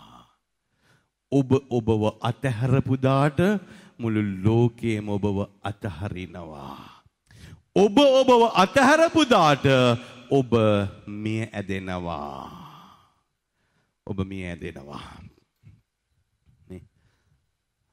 ඒ නිසා ඔබ ආයෙත් අල්ලගන්න. දැන් එහෙනම් අපි පෙරලා ගමු මේ මානසිකත්වයේ තුල ඔබට මට එහෙනම් අල්ලගන්න ස්වාමින් වහන්සේ ශක්තියක් දෙන්නයි යන්නේ. ලුක්තුමාගේ සුවිශේෂයේ තුල 6 වෙනි පරිච්ඡේදය ලුක් 6:17 පෙරලා ගන්න. එවැනි අධ්‍යාත්මික පසුබිමක් තුල ඔබ මා ජීවත් වෙනකොට මොකද වෙන්නට යන්නේ කියලා. කියමුද? උන්වහන්සේ ඔවුන් සමග කන්දෙන් බැස තනිතලා බිමක නැවතී සිටිසේක. එතකොට ස්වාමින් වහන්සේව සුද්ධ වූ බයිබලයේ අනුව නිරන්තරයෙන්ම කන්දකට නැග්ගේ මොකටද? කන්දකට නැග්ගේ දෙවියන් වහන්සේත් එක්ක කතා කරන්න. එනිසා උන්වහන්සේ මේ තනියමත් නෙමෙයි දැන් ගිහිල්ලා තියෙන්නේ, පිරිසකුත් එක්කත් ගිහිල්ලා. තනියම අත්දැක්ක මේ ආඥා ජීවිතය, තනියම අත්දැක්ක මේ බලගතු ජීවිතය දැන් අනිත් අයටත් භුක්ති විඳින්න ස්වාමින් වහන්සේ අවස්ථාවක් දෙනවා. ඒ නිසා තමයි රත්තරන් අම්මේ තාත්තේ පුතේ දුවේ නේ ජේසුස් ස්වාමින් වහන්සේ මුහුදේ ඇවිදගෙන එනකොට පේදුරු අහනවනේ, ඔබ ජේසු නම් මටත් අවස්ථාවක් දෙන්න ඇවිදගෙන එන්න කියලා. ජේසු කිව්වද එපා කියලා? නැහැ. ජේසු කිව්වේ ඔබ එන්න. උන්වහන්සේ කරපු දෙයට උන්වහන්සේ අවස්ථාව දුන්නා අනිත් අයටත් භුක්ති විඳින්න. උන්වහන්සේ අන්තිමට මොනවද කිව්වේ? මම දැන් මෙතනින් සමු අරගෙන ඔබගෙන් යන්නට යනවා. නමුත් මං කරාටත් වඩා බොහෝ දේ ඔබ කරන්නට යනවා. ඔබට සුද්ධාත්මයන් වහන්සේව එවන්නට යනවා. දැන් ජේසුස් ස්වාමීන් වහන්සේ මොකද කියන්නේ? මම කරාටත් වඩා බොහෝ දේවල් ඔබ දැන් අනාගතේ කරන්නට යනවා. ඇයි ඒ? ඔබට මම සුදාත්මයන් වහන්සේව දීමනාවක්සේ දෙන්නට යනවා. එනිසා ජේසුස් ස්වාමීන් වහන්සේ මම කරපු දේ ඔබට කරන්න බෑ කියන තැනකට වඩා මම කරන දේ මේ මොහොතේදී ඔබට කරන්න පුළුවන් කියන තැනටයි උන්වහන්සේ ඔබව මාව යොමු කරේ. ඒ නිසා රත්තරන් අම්මේ තාත්ති පුතේ දුවේ ජේසුස් ස්වාමීන් වහන්සේ ළඟට ගිහිල්ලා ගෝලියෝ කියනවා ඔබ යාඥා කරනවනේ. ජුවම්ගේ ගෝලියොත් යාඥා කරන්න කියලා දුන්නනේ. ඉතින් අපිටත් පොඩ්ඩක් කියලා දෙන්නකෝ යාඥා කරන්න. ඒතකොට ස්වාමීන් වහන්සේ කිව්වද නැහැ ඒක ස්පෙෂල් ගිෆ්ට් එකක්. ඒක අභිෂේකයක්. I am a chosen one. මං තෝරගත්ත කෙනෙක්. ඒ නිසා තෝරගත්ත කෙනාට තමයි එහෙම දන්නේ. අනිත් අයට එහෙම බෑ. දැන් අපිව විශේෂයෙන් ආලීපිතයිනේ ඔය වැදේට මදහත්කාරකමට විශේෂයෙන් ආලීපිතයි. නේ ඒ නිසා ඕගලන්ට තාම ඒ කැඳවීම ඇවිල්ලා නැහැ. එහෙම කිව්වද ජේසුස්? නැහැ. ජේසුස් මනන්ද කියන්නේ ලුක් තුමන්ගේ සුවිශේෂ 11 වෙනි පරිච්ඡේදයේ දෙවෙනි පදයේ ඉඳලා කියනවා ස්වර්ගයේ වැඩ සිටින අපගේ පියාණනි ඔබ වහන්සේගේ ශ්‍රී නාමයට ප්‍රශංසා වේවා කියලා දුන්න ආර්ට් එක කියලා දුන්න ස්ටෙප්ස් ටික නේ ස්ටෙප් බයි ස්ටෙප් කියලා දුන්නා ප්‍රෙයර් ලයිෆ් එකේ තියෙන්න ඕන ස්ට්‍රක්චර් එක අරන් දුන්නා. ඒ නිසා මේ තාත්ති පුතේ දුවේ ස්වාමින් වහන්සේ නිරන්තරයෙන්ම එක් කරගෙන ගියොත් ස්වාමින් වහන්සේත් එක්ක ඉන්න අයට හැම දෙයක්ම උන්වහන්සේ කියලා දුන්නා. උන්වහන්සේ පත්විච්ච තැනට අනිත් අයවත් පත් කරගන්න තමයි උන්වහන්සේ කුරුසගත වුණේ. ආත්ම ගලවන්නයි කුරුසගත වුණේ. මේක හැම කෙනාටම කරන්න අමාරුයි කියලා කිව්වා. මේක කරන්න බෑ හැම කෙනාටම. නමුත් මං ඔබ වෙනුවෙන් මේ පූජාව තියනවා. මේ පූජාව කරනවා. ඔබේ ආත්මය දේව තාත්තා වෙතට ඔසවන්න. දේව තාත්තා වෙතට ඔසවන්න. ඒ නිසා කොහේ ඉඳලා දාවේ? තාත්තා ළඟ ඉඳලා යාවේ කියලා කිව්වා. ඊට පස්සේ උන්වහන්සේ මොනවද කිව්වේ? තාත්තා ළඟ ඉඳලා මම ආවා. මං ආයේ තාත්තා ළඟට යනවා. හැබැයි ඔබවත් තාත්තා ළඟට එන්නට අවශ්‍ය කරන මාවත් මා පිළියෙල කරලා දෙනවා. ඒ නිසා ජේසුස් ස්වාමීන් වහන්සේත් එක්ක ඔබ ගමනක් ගියොත් මොකද වෙන්නේ? ඔබ අතරමං වෙන්නේ නැහැ. ඔබ තනි වෙන්නේ නැහැ. ඔබ හැබැයි ඩැරල් ෆාදර්ත් එක්ක ගමනක් ගියොත් මොකද වෙන්නේ? අතරමං වෙනවා. තනි වෙනවා. එපා වෙනවා. කලකිරෙනවා. නේ තෙහෙට්ටු වෙනවා. ඇයි මං ඔබව ගණන් ගන්නත් පුළුවන් ගණන් ගන්න නැතුව ඉන්නත් පුළුවන්. නේ ඔබට ජේසුස් පීඩයි කියන්න පුළුවන් ජේසුස් පීඩයි නොකර ඉන්නත් පුළුවන්. නේ ඔබව දැක්කත් මං ඊට පස්සේ කතා කරන්න නැතුව ඉන්න පුළුවන්. දැනටත් එහෙම නෙවෙන්නේ. දැනටත් එහෙමයි. ඉතින් ඒ නිසා මේක ආය අලුතෙන් කතන්දරයක් නැහැ. ඒ නිසා මගේ ස්වභාවයට ඔබේ ආත්මය ගලවන්න බෑ. ඩැරල් කියන පුද්ගලයාට ආත්මය ගලවන්න බෑ.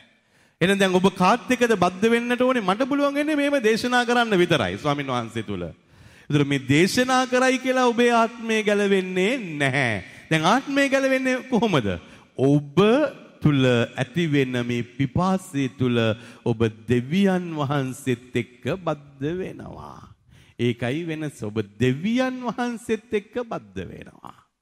ඔබ දෙවියන් වහන්සේත් එක්ක බද්ධ වෙච්ච මොහොතේ තමයි මෙන්න ආයෙත් ඔබට ඔබව හම්බ වෙන්නේ. ඔබ දෙවියන් වහන්සේත් එක්ක බද්ධ වෙච්ච මොහොතේ තමයි ආයෙත් ඔබ ඉපදෙන්න පටන් ගන්නෙ. ඔබ දෙවියන් වහන්සේත් එක්ක බද්ධ වෙච්ච මොහොතේ තමයි ආයෙත් ඔබේ නැති වෙච්ච හැම දෙයක්ම හම්බ වෙන්නේ. ඒ නිසා බද්ධ වෙන්න තියෙන ලේසිම ක්‍රමය මොකද්ද? පාප උච්චාරණය. මනස්ථාපනයේ තුල කොමිසම. මනස්ථාපනයේ තුල කොමිසම. ඉතින් මේ මනස්ථාපනයේ තුල කොමිසම ඕනේ නැත්තම් කාර්ය මේ පියතුමන්ලත් කොමිසම් කරන එකක් නැහැ. නමුත් ඔබ නේ සුපුවත් අරනත් ෆාදර්ස්ලා එනවා කොමිසම් කරන්න. අපිත් කොමිසම් කරනවා. අපි බිෂප් හවුස් එකට ගියාම කොමිසම් කරනවා සවුන්දට නේ. එනිසා මේ මොහොතේදී කොමිසම් කරනවයි කියන එක තුල තමයි අර නැතිවිච්ච ඒ බලය හම්බ වෙන්නේ. ඒ නැතිවිච්ච සතුට ආය හම්බ වෙන්නේ. ඒ නැතිවිච්ච ඒ ඍණාත්මක ගතිය ආය හම්බ වෙන්නේ නේ. ඒ මේ පොසිටිව් ගතියෙන් හම්බ වෙන්නේ ඔබ කොමිසම් කරපුවාමයි. ඒ නිසා තමයි මේ තාත්තේ පුතේ දුවේ දෙවියන් වහන්සේ ඔබට මට මේ අවස්ථාවන් ඔක්කොම උදා කරලා දෙන්න ඔබව එදා ස්වාමින් වහන්සේ අරගෙන ගියා වගේ අදත් අරගෙන යනවා. ඒ නිසා ඔබ අරගෙන යනකොට ඔබ අතපසු කරන්න එපා ඔබේ සක්‍රමේන්තු ජීවිතය.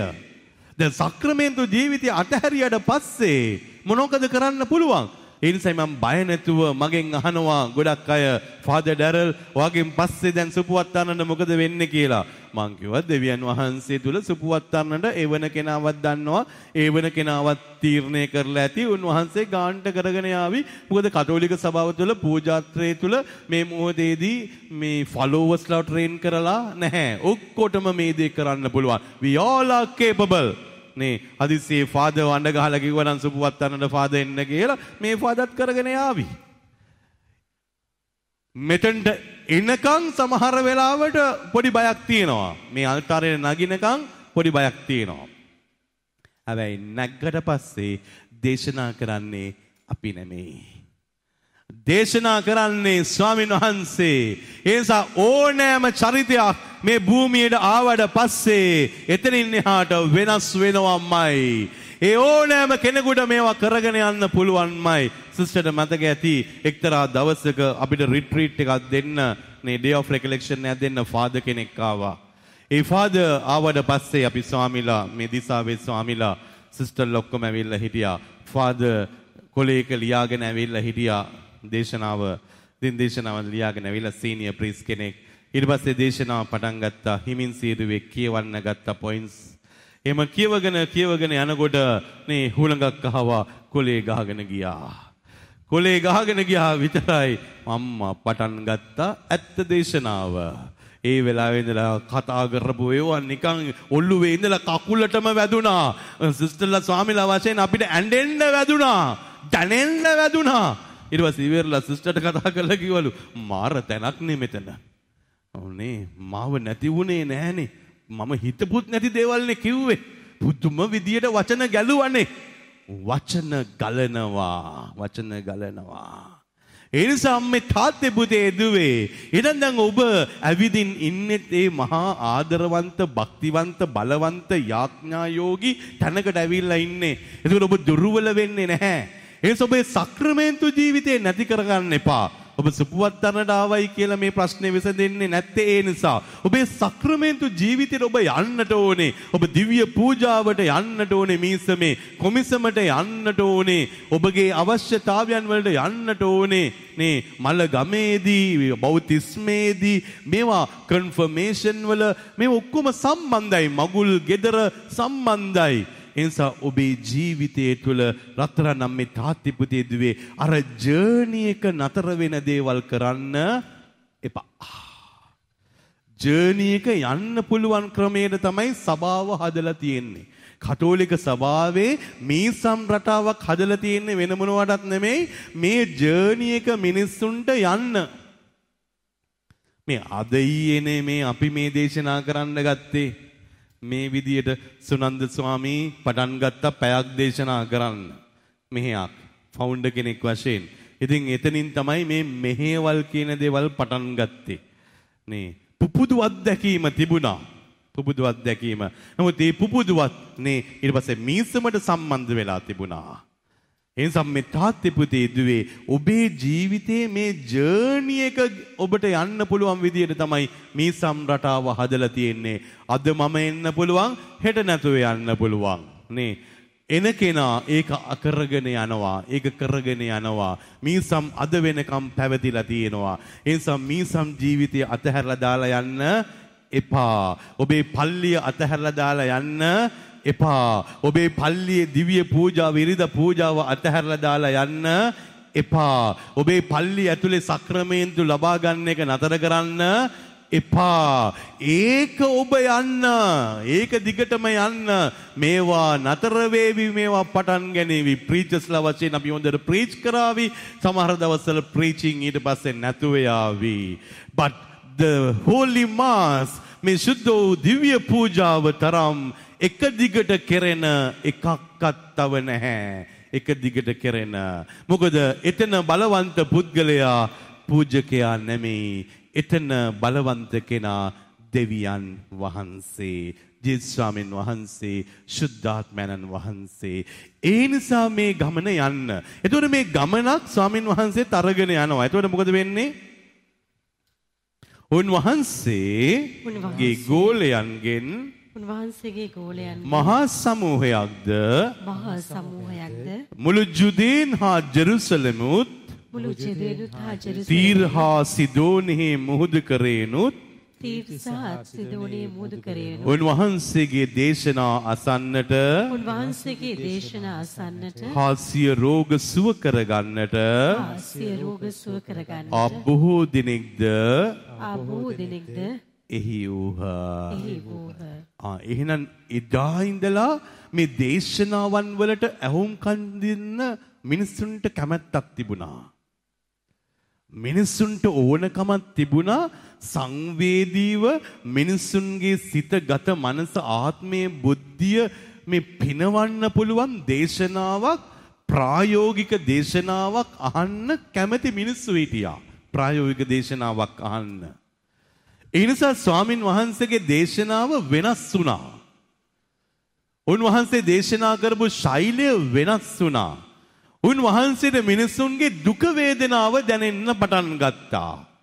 උන්වහන්සේට මේ සෝෂල් ඉෂුස් වලට කතා කරන්න පටන් ගත්තා. උන්වහන්සේ මේ මොහොතේදී මිනිසුන්ගේ ඒ දුර්වල තැනට අතුල් වෙලා ඒ දුර්වල මිනිසුන්ව සුව කරන්න සහනය දෙන්න පටන් ගත්තා. දැන් ඒ නිසා මේ තාත්ති පුතේ දුවේ කණ්ඩ නැතුව බඩගින්නේ දේශනා අහන මිනිසුන්ට උන්වහන්සේ මොනවද කරේ? පූප ටිකයි මාළුයි අරගෙන ප්‍රාතිහාර කරලා කණ්ඩ දීලා. ඇයි කණ්ඩ දුන්නේ?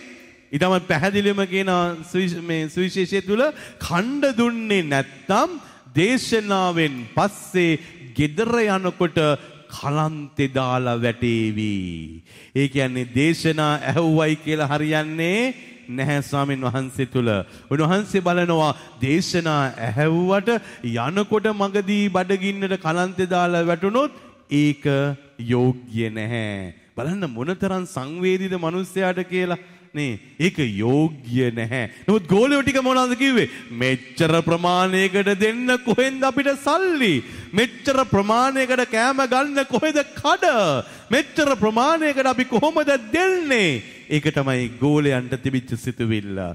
මෙච්චර ප්‍රමාණයකට දෙන්නේ කොහොමද? නමුත් ස්වාමීන් වහන්සේට මොනවද තිබුණේ? කොච්චර හිටියත් මන් දෙන්නම්කෝ. කොච්චර හිටියත් මම බෙදන්නම්කෝ. කොච්චර හිටියත් මං ඉතුරු කරන්න තරම් දෙන්නම්කෝ. මේක තමයි උන්වහන්සේ ගාව තිබිච්ච මානසිකත්වය. ඒ නිසා උන්වහන්සේ දුන්නේ අමාරුවෙන් පොඩ බෙදාගෙන කන්න. නේ අපි ගාව වැඩි අරන් නැහැ. නේ ඒ නිසා බෙදාගෙන කන්න. නේ බෙදාගෙන කන්න. ඉතුරු කරන්න එපා. බෙදාගෙන කන්න. නේ ඒ නිසා අන්තිමට මදි වෙනකොට මොනවද කියන්නේ? අපි හිතුවානේ වැඩි වෙලා විසි කරන්න වෙයි කියලා. ඉතින් ඒක පාපයක්නේ. ඒ නිසා මම බනිස් 3ක් විතරක් ගෙනාවා. 5 දෙනෙක් ඉන්නවා බනිස් 3යි අරන් තින්නේ. ඒක කඩාගෙන කමු. මට නම් බඩගිනි නෑ. මට බඩගිනි නෑනේ. අපි දෙන්න බාගි කමු. හරියයිද වැඩි? නෑ. ඉතුරු වුණාට කමක් නැහැ. නමුත් අර පුද්ගලයාට බඩ පිරෙන්න කන්න දෙන්න ඕනේ. ඇති වෙන්න කන්න දෙන්න ඕනේ. ආස විදියට කන්න දෙන්න ඕනේ. නේ. එතකොට ස්වාමීන් වහන්සේ එහෙම තමයි දුන්නේ. වයින් ටික ප්‍රාතිහාර කරලා දුන්නේ මේ ටික දෙනකොට මොකටද මෙච්චර වයින්? එහෙම ඇහුවද? මේ ලොකු ජාස් නේ මේ කොහෙද ඊශ්‍රායලට ගියාම ඔබ දකි ලොකු කළුගල් නේ බඳුන්නේ.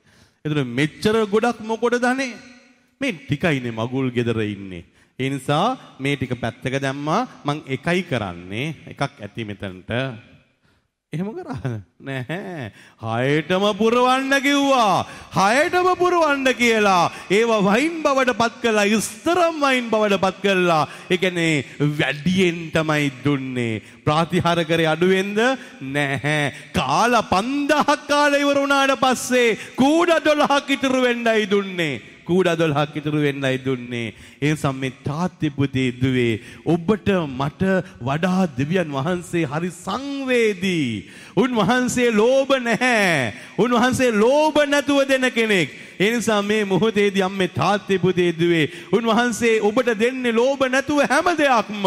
සතුට දෙන්නෙත් ලෝභ නැතුව, දීමනා දෙන්නෙත් ලෝභ නැතුව, වස්තුව දෙන්නෙත් ලෝභ නැතුව, හැකියාව දෙන්නෙත් ලෝභ නැතුව, සුවය දෙන්නෙත් ලෝභ නැතුව, හැම ශක්තියක්ම ස්වාමීන් වහන්සේ ඔබට දෙන්නේ මේ මොහොත වෙනකොට කිසිම ලෝභකමක් නැතිව.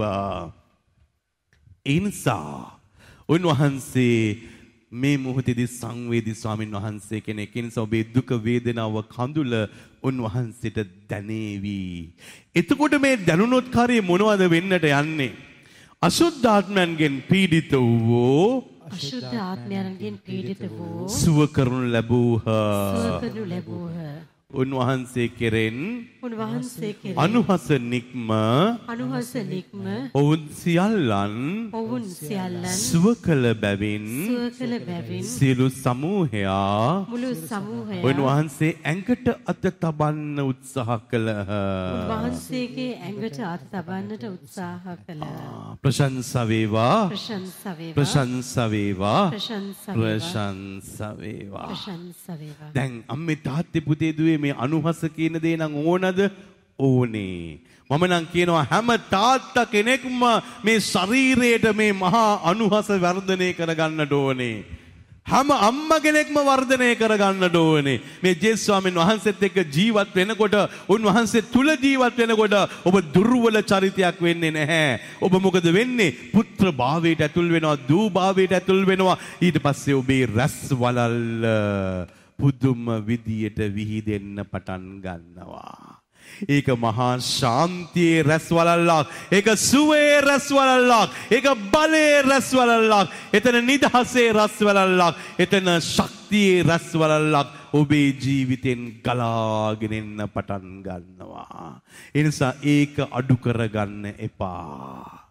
ඒක ඍණාත්මක වෙලා අඩු කරගන්න එපා. ඒක දේවිකත්වයෙන් ඔබ බැහැර වෙලා අඩු කරගන්න එපා. මට යාඥා කරන්න හිතෙන්නේ නැහැ. මට පල්ලි යන්න හිතෙන්නේ නැහැ. මට සප්‍රසාද වහන්සේ ලබන්න හිතෙන්නේ නැහැ. මට කොමිසම් කරන්න හිතෙන්නේ නැහැයි කියලා ඒ අභිෂේකය අඩු කරගන්න එපා.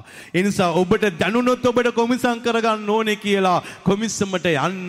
ඔබට දැනුනොත් සප්‍රසාද වහන්සේත් එක්ක ඔබ පෑ ගානක් ඉන්න ඕනයි කියලා ඒ සප්‍රසාද වහන්සේත් එක්ක ඉන්න. ඔබට හිතුනොත් මේ මොහොතේ දේව අම්මගේ ආදරෙන් පිරීලා ඉන්න ඕනයි කියලා ඒ ජපමාලයත් එක්ක ඉන්න. ඉඳලා බලන්න කොහොමද කියලා.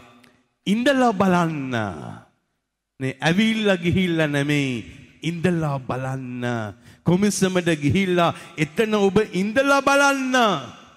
කොමිසමට ගිහිල්ලා හිටපුවා මොකද වෙන්නේ? උන්වහන්සේගේ ඒ සුද්ධෝත්‍රීත්වයක අභිෂේකයෙන් ඔබව අභිෂේක කරනවා.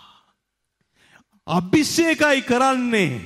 එනිසා ඔබට දඬුවම් නෙමෙයි දෙන්නේ. අභිෂේක කරලා බලවත් කරලා ශක්තිමත් කරලා ඔබේ අවුරාව, ඔබේ ශක්ති ප්‍රමාණය, ඔබේ දේවිකත්වය මේක ගලාගෙන යන්න සලස්සනවා.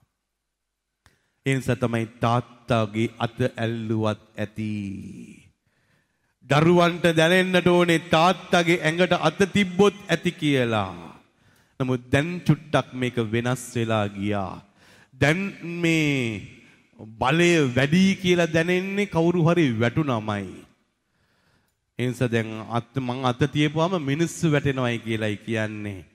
නමුත් ජේසුස් ස්වාමීන් වහන්සේව අල්ලන්න ආවේ වැටෙන්න නෙමෙයි. ජේසුස් ස්වාමීන් වහන්සේව අල්ලන්න ආවේ නැගිටින්න. උන්වහන්සේ පිටට දරුවන්ව ගෙනාවේ ඔළුවට අත තියාගෙන අභිෂේකය ලබන්න. උන්වහන්සේ අත තියපු දරුවෝ ඔක්කොම වැටුණා නම් එදා. ඔක්කොම වැටිච්ච කී දෙනෙක්ගේ මහත්තුරු මට කෝල් කරලා අහනවද, අනේ ෆාදර් wife වැටෙනවා father දැන් මෙහෙට ගිහිල්ලා අත තියපු ගාම වැටෙනවා. මොන හරි දෝෂයක්ද father අපේ ගෙදර? මොකද වෙලා තියෙන්නේ අපිට? නේ. ඒ නිසා ඔබේ ජීවිතයේ ස්වාමීන් වහන්සේගේ අභිෂේකයේ තුල ඔබ නැගිටීවි. ඔබ නැගිටීවි. නේ. ඒ නිසා වැටෙන්න එපා කවදාක්වත්. උන්වහන්සේට ස්පර්ශ කරන්න ඉඩ දෙන්න. ඔබව නැකිටව ගන්න. ඔබව පණ ගන්නව ගන්න. ඔබව ශක්තිමත් කරන්න. ඔබව උද්‍යෝගයෙන් පුරවන්න. ඔබව ජීවලිතව කරන්න. ඒ නිසා ඔබ self hypnotization වලට යන්න එපා. ඒක self සුළු මොහොතකට ඔබ hypnotize වුණොත් self මේ මොහොතේදී ඔබ වැටේවි. වැටලා චුට්ටක් වෙලා ඉඳලා ඇස් අරපුවාම පොඩි ශාන්තියක් තියෙනවා ඒකේ. ඇයි ඒ හිප්නොටයිස් වෙච්ච නිසා. නමුත් ඒක ඇතුලේ ආත්මය ගැලවෙන්නේ නැහැනේ. ඔබ දෙවියන් වහන්සේගේ පුතා බවට පත් වෙලා, ඔබ දෙවියන් වහන්සේගේ දුව බවට පත් වෙලා නේ. ඔබ දෙවියන් වහන්සේගේ වෙලා බලන්න. එදාට තමයි ආත්ම ගැලවෙන්නේ. එදාට ඔබේ මහත්යා ගැලවෙනවා. එදාට ඔබේ වයිෆුත් ගැලවෙනවා. එනිසා මේ මොහොතේදී අම්මේ තාත්තේ පුතේ දුවේ ස්වාමින් වහන්සේව ස්පර්ශ කරන්න ගියේ මේ මොහොතේ නැගිටින්න. දැන් වැරදුනා. මට හිතෙනවා වැරදුනා කියලා. කොතනද? නේ වැරදුනා කියලා හිතෙන්නේ. සප්‍රසාද වහන්සේ ලැබපුවාම එනම් වැටෙන්න ඕනද නැද්ද ඔක්කොමලා? වැටෙන්න ඕනද නැද්ද? වැටෙන්න ඕනනේ. සප්‍රසාද වහන්සේ කියන්නේ ජේසුනේ. දැන් මං අල්ලපුවාම වැටෙනවා. ජේසු අල්ලපුවම වෙන වැටෙන්න ඕනේ නැද්ද? විසි වෙන්න එපා සප්‍රසාද වහන්සේ ලබද්දි. එහෙම වෙන්නේ නැහැ. ඒ ජේසු ඔබ වටන්නේ නැහැ. ජේසු ඔබ අසරණ කරන්නේ නැහැ. ජේසු ඔබට රෙදි පොරවන්නේ නැහැ. ජේසු මේ මොහොත වෙනකොට ඔබ හැල්ලුවට ලක් කරන්නේ නැහැ. ජේසු ඔබ තුල තියෙන ඒ දේව අභිෂේකයයි රඳවන්නේ. ඒසයි සප්‍රසාද වහන්සේ ලැබපුවාම මිනිස්සු වැටෙන්නේ නැත්තේ. ඒසයි සප්‍රසාද වහන්සේ ලැබපුවාම මිනිසුන්ගේ ජීවිතවල හැල්ලුවට ලක් වෙන්නේ නැත්තේ. ජේසුමයි ලබන්නේ. මට අද වගේ මතකයි නේ අර පල්ලෑ හෝල් එකේ චැපල් එක තියෙන කාලේ එක තිරේ වහලා තිබුණේ සප්‍රසාද වහන්සේ වැඩම කරලානේ. ඒ සම්පූර්ණයෙන්ම තිබුණේ ඒ දවස්වල. එතකොට වහලා තිබුණේ තිරේ. තිරේ වහලා තියෙද්දී ස්වාමි පුරුෂයයි භාර්යාවයි දරුවෝයි ඔක්කොම ආවා. ඇවිල්ලා මට කියනවා මහත්තයා කියනවා අනේ ෆාදර් මේ වයිෆ්ට මේ මොහොතේදී සප්‍රසාද වහන්සේ වැඩම කරොත් වැඩම කරලා ඉන්න තැනක ඉන්න බෑ ෆාදර්. වැටෙනවා, දඟලනවා, හූ කියනවා, පෙරලෙනවා ෆාදර්. ඉතින් අපි චීත්තත් අරගෙන යන්නේ. දැන් ඒ නිසා දැන් කල්සම් අන්දන්නේ වැටෙන නිසා නේ කියලා කිව්වා. ඊට පස්සේ ඒ මොහොතේදී මම බැලුවා දැන් වැටලා නෑනේ කියලා. නෑ ෆාදර් මං කිව්වා දැන් වැටෙන්න හිතෙන්නේ නැද්ද? නෑ ෆාදර්. වයිෆ් කිව්වා මට මේ සප්‍රසාද වහන්සේ ඉන්න තැනක උන්වහන්සේ වැඩම කරලා ඉන්න තැනක තමයි මම වැටෙන්නේ. නැත්තම් වැටෙන්නේ නැහැ ෆාදර්. මාකට් එකට ගියාම වැටෙන්නේ නැහැ. පාටි වලට ගියාම වැටෙන්නේ නැහැ. මම වැටෙන්නේ නැහැ ෆාදර් කිව්වා. මං කිව්වා දැන් වැටෙන්නේ නැද්ද?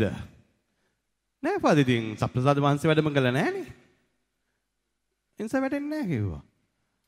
මං කිව්වා මේ ඇතුලේ වැඩම කරලානේ තියෙන්නේ. අරලා පෙන්නවා. මං දැනගෙන හිටියේ නෑ ෆාදර්. ඇතුලේ ජේසු ඉන්නවයි කියලා මං දැනගෙන හිටියේ නෑ ෆාදර්. මං තිරේ විතරයි දැක්කේ. එනිසා මේ අපරාධේ. එනිසා බොරුවට ජීවිතේ කාලකන්ණි කරගන්න එපා. ස්වාමීන් වහන්සේව අල්ලන්න ආස කරන්න. උන්වහන්සේව ලබන්න ආස කරන්න. ඇඩෝරේෂන් කරන්න ආස කරන්න. නැත්තම් ඇඩෝරේෂන් කරන්න චැපල් එකට ආපුවාම ඔක්කොම වැටලා ඉඳීවි. ඇඩෝරේෂන් කරලා ඉවරෙද්දී අන්තිමට අපි යන්න වෙයි පිටිපස්සෙන් අල්ලගන්න හැම කෙනාම. ඇයි යන කෙනා වැටිලා සප්‍රසාද වහන්සේ ගාව. එහෙම වෙන්නේ නැහැ. එහෙම කරගන්න එපා. එහෙම ඔබ කරගන්න එපා. මං ඒ දෙයට උත්සාහ කරත් ඔබ ඒකට ඉඩ දෙන්න එපා. ඔබ ඉඩ දෙන්න එපා. ඔබ දෙවියන් වහන්සේගේ පුතා. ඔබ දෙවියන් වහන්සේගේ දුව. නේ එහෙනම් දේශනා කරන අපි ඔක්කොම වැටලාම ඉන්න වෙනවා. ඇයි අභිෂේකය ඇවිල්ලානේ. අභිෂේකය ආපුවම හිට ගන්න හම්බෙන්නේ නැහැ. ජේ සුද්ධාත්මයනේ කිව්ව දඩාං. සුද්ධාත්මය ඇවිල්ලා. ආය දේශනා කරන්න හම්බෙන්නේ පොඩ්ඩක් ආයෙ ගසලා එන්න වෙනවා කවුරු හරි උස්සලා. පොඩ්ඩක් ඉන්න. දැන් ආයෙ සුද්ධාත්මය ගියා ආයෙත් හරි. එහෙම නෑ. එනිසා ජේසු කියන්නේ ඊට වඩා වෙනස් කෙනෙක්, ආදරවන්ත කෙනෙක්. ඔබේ ජීවිතයත් එක්ක සෙල්ලම් කරන්නේ නැහැ. ඔබේ ගෞරවයත් එක්ක සෙල්ලම් කරන්නේ නැහැ උන්වහන්සේ. උන්වහන්සේ ඔබට රෙස්පෙක්ට් කරනවා. එනිසා ජේසු අල්ලන්න යන්න, ඇඩෝරේෂන් වලට යන්න, උන්වහන්සේ ඉදිරියේ දන ගහලා ඉන්න, සප්‍රසාද වහන්සේ ලබන්න, වැටිලා ඉන්න මිනිස්සු නැගිටේවි. අද වැටලා ඉන්න මිනිස්සු නැගිටේවි. බලාපොරොත්තු නැති මිනිස්සු නැගිටේවි. කලකිරලා ඉන්න මිනිස්සු නැගිටේවි. ජීවිතේ පෞකාරයෝ නැගිටේවි. ජීවිතේ පරාජිත මිනිස්සු නැගිටේවි. රෝගී අය නැගිටේවි. නැගිටලා ස්වාමින් වහන්සේව මහිමයට පත් කරાવી. මහිමයට පත් කරાવી. එනිසා මේ තාත්ති පුතේ දුවේ පොරකාගෙන ආවා ස්වාමින් වහන්සේව අල්ලන්න. අල්ලපු හැම කෙනාටමත් ශක්තියක් ලැබුණා. නමුත් ස්වාමින් වහන්සේ කිව්වද එහෙනම් මං ආයේ කොහෙත් යන්නේ අල්ලල්ල ඉන්න කිව්වද? නේ මං ඉන්නම් ඔගොල්ලෝ අල්ලන්න සුවපත් වෙන්නේ නෑ. මේ මිනිස්සුන්ව දාලා ගියා. ස්වාමින් වහන්සේ දන්නවා මේක මොමෙන්ටරි. ඒක తాවකාලිකයි. අල්ලීම තුල ඒ ශරීරයෙන් නික්මෙන තරංග තුල ඇතිවිච්ච බලය తాවකාලිකයි. ඒක ආත්මය ගැලවිච්ච තැනක් නෙමෙයි. ඒක සුවය විච්ච තැනක්. ඒක නිදහසක් ලැබිච්ච තැනක් විතරයි. මේ ශාරීරික සිතන සුවය, ගතන සුවය විතරයි. නමුත් ආත්මික සුවය සඳහා උන්වහන්සේ කියනවා follow me. මාත් එක්ක එන්න ආත්මික ගැලවීම සඳහා. එමා ඔබට අන කරන්නේ ඔබේ මුළු බුද්ධියෙන්ද, වීරයෙන්ද, ශක්තියෙන්ද එකම දෙවියන් වහන්සේට වන්දනා නමස්කාර කරව. එකම දෙවියන් වහන්සේට වන්දනා නමස්කාර කරව. ඊට පස්සේ කියනවා ඔබ ඔබට ප්‍රේම කරන්නාක් මෙන් ඔබේ අසල්වැසියාට ප්‍රේම කරව ආත්මය ගැලවෙන්නයි කතා කරේ. ඒ නිසා මේ අනුහස ගලාගෙන ආවේ මේ මොදේ తాවකාලික සුවයකට නම් නෙමෙයි. తాවකාලික නිදහසකට නෙමෙයි. తాවකාලික ප්‍රශ්නයක් විසඳන්න නෙමෙයි. ඔබට සදාකාලික ජීවිතයක් දෙන්නයි. සදාකාලික ජීවිතයක් දෙන්නයි. එනිසා මේ තාත්ති පුතේදී මම ඔබට කිව්වේ I can't give you this everlasting life. Eternal life. I can't give you. I can preach the word of God. I can convince you that there's a God who loves you so much and he wants to liberate you from all the bondages. මට ඒක කියන්න පුළුවන් ස්වාමීන් වහන්සේගේ නාමයෙන්. එනිසයි මා හැම වෙලාවෙම කිව්වේ ස්පර්ශ කරන්න ඉඩ දෙන්න දෙවියන් වහන්සේට. නමුත් ඔබ ඉල්ලන්නේ ඩැරල් ෆාදර් ඔයා අපිව ස්පර්ශ කරන්න. ඒකයි මං අඩුවෙන්ම මේ ස්පර්ශය කරන්නේ. දෙවියන් වහන්සේගේ ස්පර්ශයයි අවශ්‍ය. අපෙන් කරන කර්තව්‍යය මොකද්ද? මොටිවේෂන්. අපෙන් කරන්නේ මොකද්ද? ප්‍රීචිං. අපි බොහෝ දෙනෙක්ගේ ආත්මයට දෙවියන් වහන්සේව මුණ ගස්සන එක විතරයි කරන්නේ.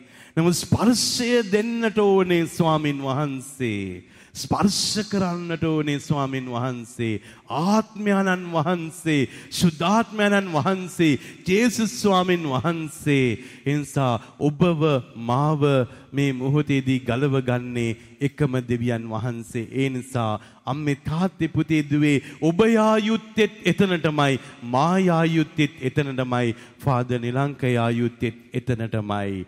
එතනට යන්නේ නැතුව අපි මිනිස්සු අතරයි මේ රවුන්ඩ් බවුට් වල හැරීලා ඉන්නේ. අපි මම ඔබ හිතුවනම් කාර්යය ඩැරල් ෆාදර්ත් එක්ක ගමනක් යනවයි කියලා ඔබ රවුන්ඩ් බවුට් එකයි ඉන්නේ. එතන නෙමෙයි තන. එතන නෙමෙයි තන. ඔබ යා යුතු තන මේ මොහොතේදී ස්වාමින් වහන්සේමයි. ඔබ ස්වාමින් වහන්සේත් එක්ක ජීවිතේ බද්ධ කරගන්න පටන් ගන්න. ඔබ ස්වාමින් වහන්සේත් එක්ක සම්බන්ධතාවය ඇති කරගන්න. ඔබ ස්වාමින් වහන්සේත් එක්ක යාව ජීව ඒ බලයක් අයිති කරගන්න. එදාට ඔබට තේරෙවි අම්මේ තාත්තේ පුතේ දුවේ ඔබ නැති වෙලා නැහැයි කියලා. ඔබ නැති වෙලා නැහැ. එනිසා ඔබ නැති වෙන්නේ නැතුව ඔබව තියාගන්න කෙනා තමයි ස්වාමින් වහන්සේ. මට පුළුවන් වෙන්නේ ඔබව ප්‍රයෝජනෙට ගන්න. මට ප්‍රයෝජනෙට ගන්න පුළුවන්. මට ඔබත් එක්ක ගමනක් යන්න පුළුවන්. తాවකාලික ලෞකික දේවල් ටික කරන්න. නමුත් සදාකාලික ජීවිතය භුක්ති විඳින්න වරම් දෙන්නේ දෙවියන් වහන්සේ. ඒ නිසා දේශනා කරද්දී මම ඔබට ස්තුති කරනවා. මම රිට්‍රීට් එක ප්‍රීච් කරද්දී හැම වෙලාවෙම මේ ප්‍රෝග්‍රෑම් එක ඉවර වෙද්දී මාත් කියනවා thank you very much brothers, thank you very much sisters, thank you very much my dear friends කියලා. ඇයි මට එදාට අවස්ථාවක් හම්බ වෙනවා ඔබත් එක්ක එකතු වෙලා මේ දෙවියන් වහන්සේගේ ආදරය හොයන්න. ඒ නිසා ඔබ මට අවස්ථාවක් දෙනවා. මේ ඔබ සිකුරාදා පූජාවට ආපුවාම දේශනා අහන්න ආපුවාම ඔබ මට අවස්ථාවක් දෙනවා දෙවියන් වහන්සේ ගාවට චුට්ටක් කිට්ටු වෙන්න. ඊයට වඩා තව චුට්ටක් කිට්ටු වෙන්න. ඔබ දේශනා කරන්න ඒකේ ස්කිල් එකයි ඒ අභිෂේකයයි වැඩි වෙලා තවත් පොඩ්ඩක් ඒ බලගතු ලෙස ප්‍රීච් කරගෙන යන්න. You are supporting me. මගේ ආත්මය ගලව ගන්න. එනිසා ගොඩක් ස්තුතියි. එනිසා අම්මේ තාත්තේ පුතේ දුවේ අපි මේ ගමන යමු. අපි ඔක්කොම එකතු වෙලා යමු. අපි හොයාගෙන යමු. අපි පිපාසයෙන් යමු. අපි ඕනකමකින් යමු. අපි යනවා මිසක පුද්ගලයෝ ළඟ නතර වෙන්න එපා. මෙහෙට එන ඔබ මෙතන මාගාවවත් නේ ඔබ ළඟ ඉන්න තවත් කෙනෙක් ළඟවත් නතර වෙන්න එපා මේ ජර්නි එකේ. මේ ජර්නි එකේ නතර විය යුත්තේ එතන මෙතන නෙමෙයි. සුපුවත් අරණ තුලත් අතන ගහ ළඟවත් මෙතනවත් නෙමෙයි. උන්වහන්සේ තුල නතර වෙන්න. උන්වහන්සේ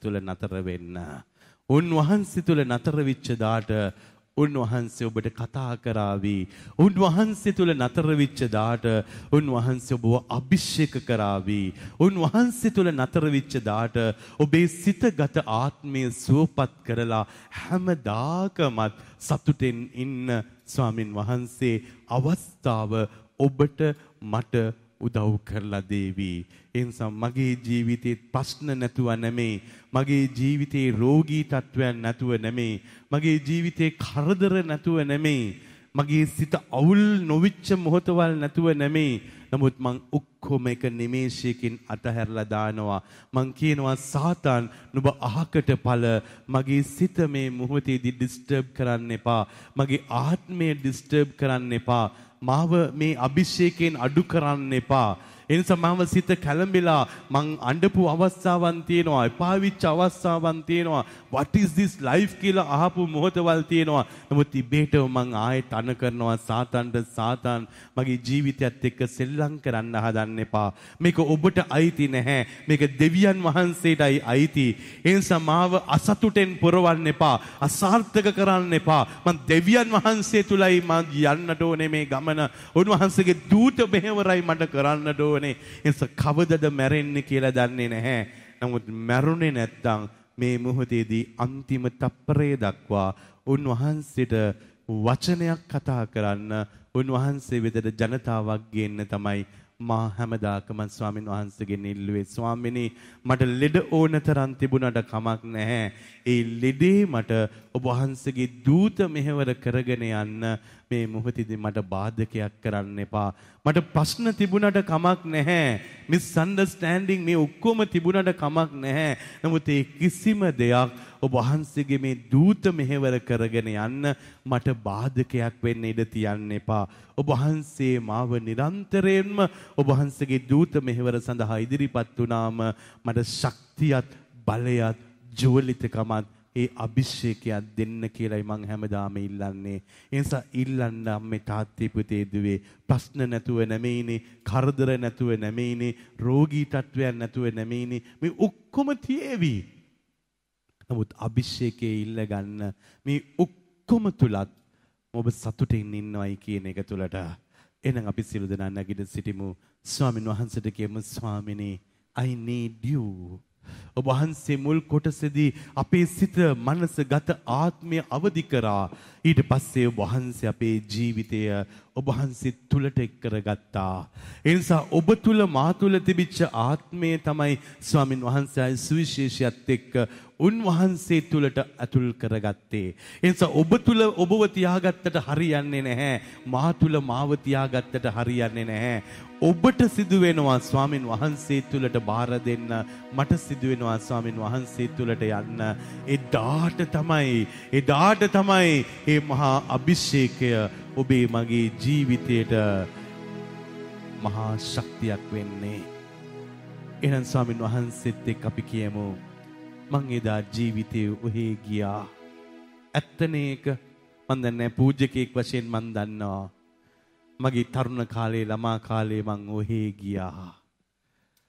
මගේ පූජාත්‍රයත් එක්ක තමයි මේ හැම වෙනසක්ම ආවේ.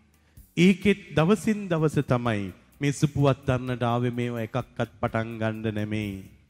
මා සුපුවත් අරනට ආවේ නිකන් මේ මිනිස්සුන් බ්ලස් කරන්න ප්ලෑන් බලන්න නැත්නම් ෆොටෝස් බ්ලස් කරන්නයි මං ආවේ. ඒ නිසා මේ නිර්මාණය වෙන්න රිට්‍රීට් හවුස් හදන්න මේ මොහොතේ පාවෙන ගෙවල් හදන්න ගොඩක් අය මේ භූමියට ආපුවාම මගෙන් අහනවා ඔබට කොහොමද මේ සිතුවිලි ඔක්කොම ආවේ? මේක පුදුම නිර්මාණයක්නේ. මේ නිර්මාණය කොහොමද කරේ? නේ ඊයේ තලවිලත් ජෙසුවිට් ප්‍රීස් කෙනෙක් හංගේරියන් ප්‍රීස් කෙනෙක් මගෙන් අහනවා මම ගියා ඔබේ සෙන්ටර් එක බලන්න. එතනට ගියාට පස්සේ මට අදාහ ගන්න බැරුව ගියා. ඔබට ඒ සිතුවිලි කොහෙන්ද ආවේ? නේ මම හැම වෙලාවෙම දැක්ක දේ තමයි මට කිසිම සිතුවිල්ලක් ආවේ නැහැ. ඒ නිසා මේ හැම එකක්ම ස්වාමින් වහන්සේට ඕන නිසා කරගත්ත දේවල් විතරයි. උන්වහන්සේ වැඩෙත් කරා, වැඩෙත් දුන්නා, සල්ලිත් දුන්නා. ඒක හදලා තියන්න මේ මොහොතේ පුද්ගලයන්ව දුන්නා, ජෝසප් තාත්තව දුන්නා, පිරිසක් දුන්නා, මිනිස්සුන්ව දුන්නා, කලාකරුවන්ව දුන්නා. ඒගොල්ලෝ කොමත් ආවා, මේවා හැදුවා. සමහර අය දැන් ගිහිල්ලා මේ මොහොතේදී අම්මේ තාත්තේ පුතේ දුවේ දන්නේ එකම දෙයයි ස්වාමින් වහන්සේ නිර්මාතෘ. ස්වාමින් වහන්සේ තමයි හැම දෙයක්ම කරන්නේ. එහෙනම් ඔබ කලබල වෙන්න එපා. ඔබට කරන්න ලොකු දේවල් නැහැ. ඔබට තියෙන්නේ ඉඩ දෙන්න විතරයි. හැබැයි ඔබ ස්වාමින් වහන්සේත් එක්ක යනවා නම් අතීතය අතහරින්න පුළුවන් වෙන්නට ඕනේ. මේක තමයි එකම කන්ඩිෂන් එක. ඒ නිසා අතීතයේ ඇතුළට ආයෙත් ගියොත් මේ ස්වාමින් වහන්සේත් එක්ක මේ ජර්නි එක යනවා ආයෙත් මතක් වෙනවා අනේ මට මෙහෙම වුණානේ කියලා ආයෙත් රිවර්ස්.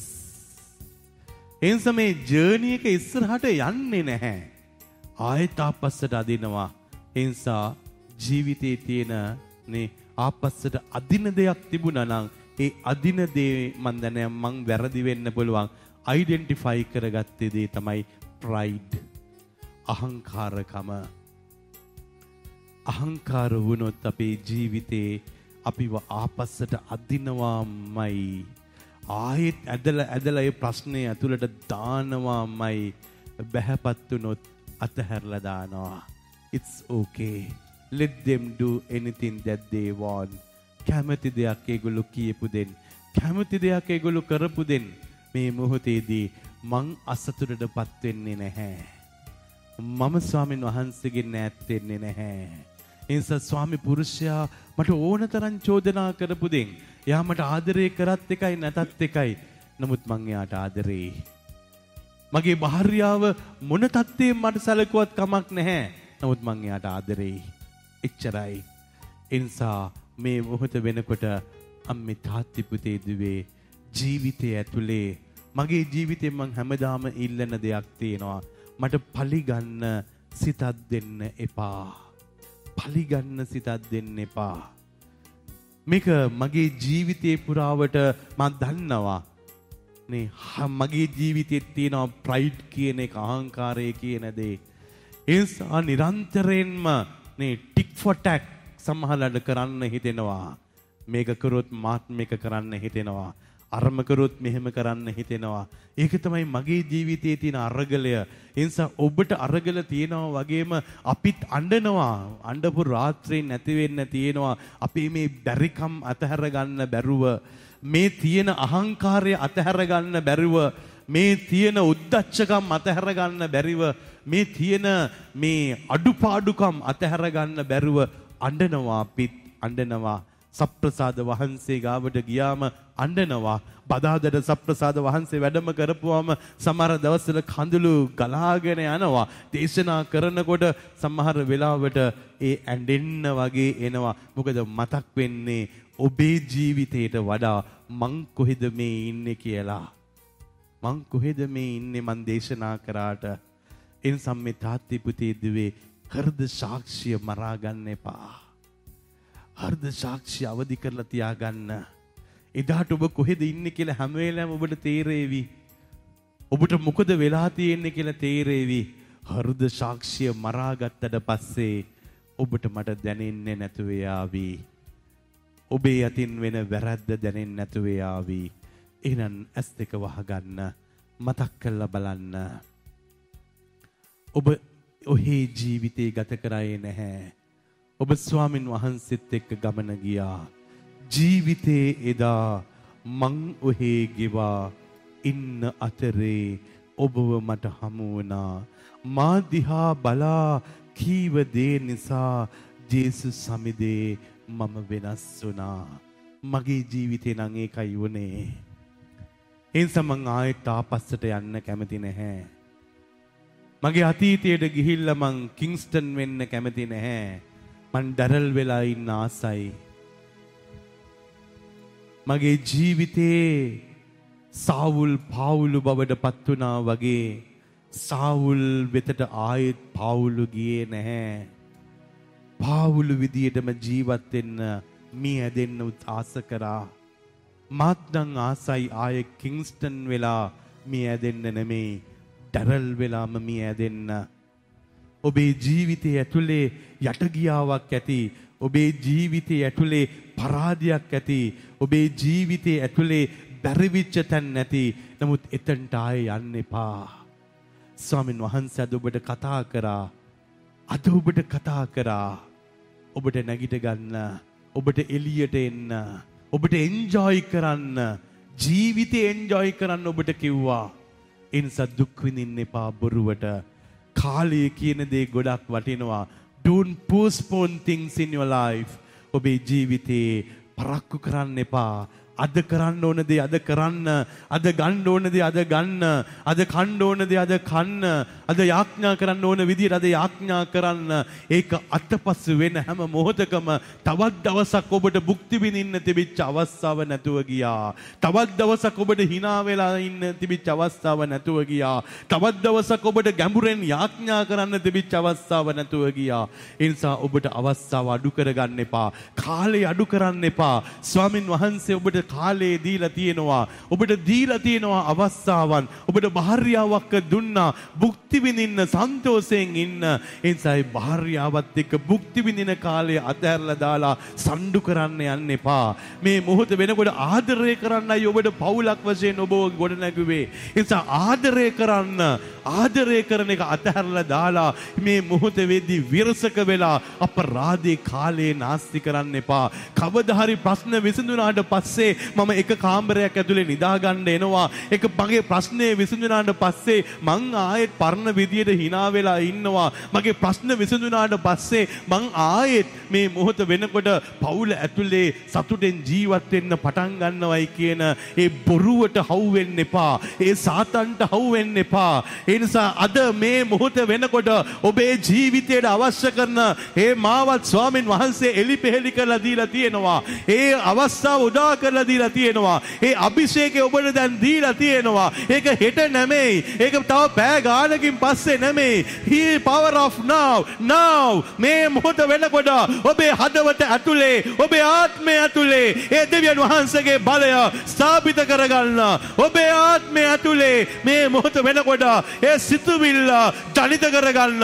ඔබේ ආත්මය ඇතුලේ ඒ දෙවියන් වහන්සේගේ මහා ශක්ති ප්‍රමාණය අතුල් කරගෙන ඔබ කියන්න ඔව් ස්වාමිනී එදා මං ඔහේ ගියා දැන් ඔහේ යන්නේ නැහැ. ඔබ වහන්සේ මට හම් වෙලා ඉවරයි. ඒ නිසා ඔබ වහන්සේගේ වචනය මට හම්බුණා. ඔබ වහන්සේගේ කන්ෆර්මේෂන් එක මට හම්බුණා. ඒ නිසා මම ආයෙත් ඉපදිලා ඉවරයි. ඉපදෙනවා නෙමෙයි ඉපදිලා ඉවරයි. මට ආයෙත් ජීවිතය එන්ජොයි කරන්නට ඕනේ. මට ආයෙත් ජීවිතය සතුටෙන් ජීවත් වෙන්නට ඕනේ. මට ජීවිතය ආයෙත් ජීවත් කරවන්නට ඕනේ. මම මැරිලා හිටියා. මං අප්‍රාණික වෙලා හිටියා. මං හිර වෙලා හිටියා. මට වද දීගෙන හිටියා. මම පනිෂ්මන්ට්ස් දුන්නා. මම මගේ ජීවිතේ නැති කරගත්තා. නමුත් ස්වාමිනී වහන්සේ මට දැන් හම්බ වෙලා. ඔබ වහන්සේගේ පණිවිඩයට වඩා වෙනස්. ඔබ වහන්සේගේ ආදරයට වඩා වෙනස්. ඔබ වහන්සේගේ දූත මෙහෙවරට වඩා වෙනස්. මං හිටපු තැන නෙමෙයි. මං හිතාගෙන හිටපු විදිය නෙමෙයි. මං ඊට වඩා වෙනස් වෙනවා. මම වෙනස් වෙනවා. එසා මං ඔහේ ගියා. ඔබව හමු වුණා. මට අද අලුත් ජීවිතයක් දෙන්න ස්වාමිනී. අලුත් ජීවිතයක් දෙන්න ස්වාමිනී. අලුත් ජීවිතයක් දෙන්න. ජීවිතේදා මන්නොහේ ගෙවා ඉන්න අතරේ ඔබව හමුණා. මාදිහා බලා කීව දේ නිසා ජේසුස් සමිදේ මම වෙනස් වුණා. ආයෙත් කිමුද? ජීවිතේදා මන්නොහේ ගෙවා ඉන්න අතරේ ඔබව හමුණා. මාදිහා බලා කීව දේ නිසා ජේසුස් සමිදේ මම වෙනස් වුණා.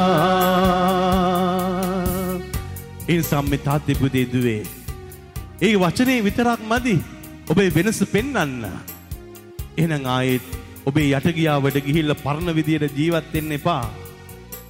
ඒ වෙනස පෙන්වන්න ස්වාමින් වහන්සේ තුල. ඒ නිසා ඔබ හෙම්බත් වෙලා කලකිරලා ඇද වැටලා හිටිය ඔබ ආයෙත් සතුටින් ඉන්නවා. ඔබේ ගෙදර දකින්නට ඕනේ. නැත්තම් මේව ඔක්කොම මායාවක් විතරයි. මේක ඔබේ ජීවිතයේ බවට පත් වෙන්නේ නැතුව යාවි. සාතන් හරි සූක්ෂමව කරાવી. ඔබ මෙහෙට ගෙන්නාවි. මෙහෙ තුල ඔබ ඉඳීවි. මේ මොහොතේ මේ ගීතිකාවන්ට ඔබ ගායනා කරાવી. නමුත් ජීවිතය ඇතුලේ වෙනස ඇති වෙන්න ඉඩ දෙන්නේ නැතුව යාවි. ඒක තමයි සාතන්ගේ ක්‍රමය. සාතන් කැමති නැහැ ඔබ වෙනස් වෙනවට. ඌ කැමති නැහැ ඔබ සන්තෝෂයෙන් ඉන්නවට. ඌ කැමති නැහැ ඔබ ප්‍රබල වෙනවට. ඌ කැමති නැහැ ඔබ ජුවලිත වෙනවට. ජුවලිත වෙච්ච දාට ඔබේ ජීවිතෙන් බොහෝ දේවල් සිදු වෙන්නට යනවා. ඔබ ජීවිතය ආයෙත් පටන් ගත්ත දාට ඔබේ ජීවිතේ මහා පිරිසක් නැවත වතාවක් දෙවියන් වහන්සේ වෙතට ගිට්ටු වෙන්නට යනවා. ඒකට කැමති නැහැ. ඒ නිසා ඔබව ආයෙත් ඒ දුර්වලකම තනම තියාවි. නමුත් ස්වාමීන් වහන්සේට කියන ස්වාමිනේ මට ඔබ වහන්සේව දැන් හම්බෙලා ඉවරයි. මට දැන් අතීතයේ ප්‍රශ්නයක් නැහැ. මගේ ජීවිතේ තිබිච්ච පීඩාකාරී තත්ත්වයේ ප්‍රශ්නයක් නැහැ. I have met you Lord. I came to know how much you love me Lord. ඔබ වහන්සේ කොච්චර මට ආදරේද කියලා මට හම්බ වෙලා ඉවරයි. ඒ නිසා මට අනිත් අය ආදරේ කරත් එකයි නැතත් එකයි. අනිත් අය මාව පිළිගත්තත් එකයි නැතත් එකයි. අනිත් අය මාව අභිෂේක කරත් එකයි නැතත් එකයි.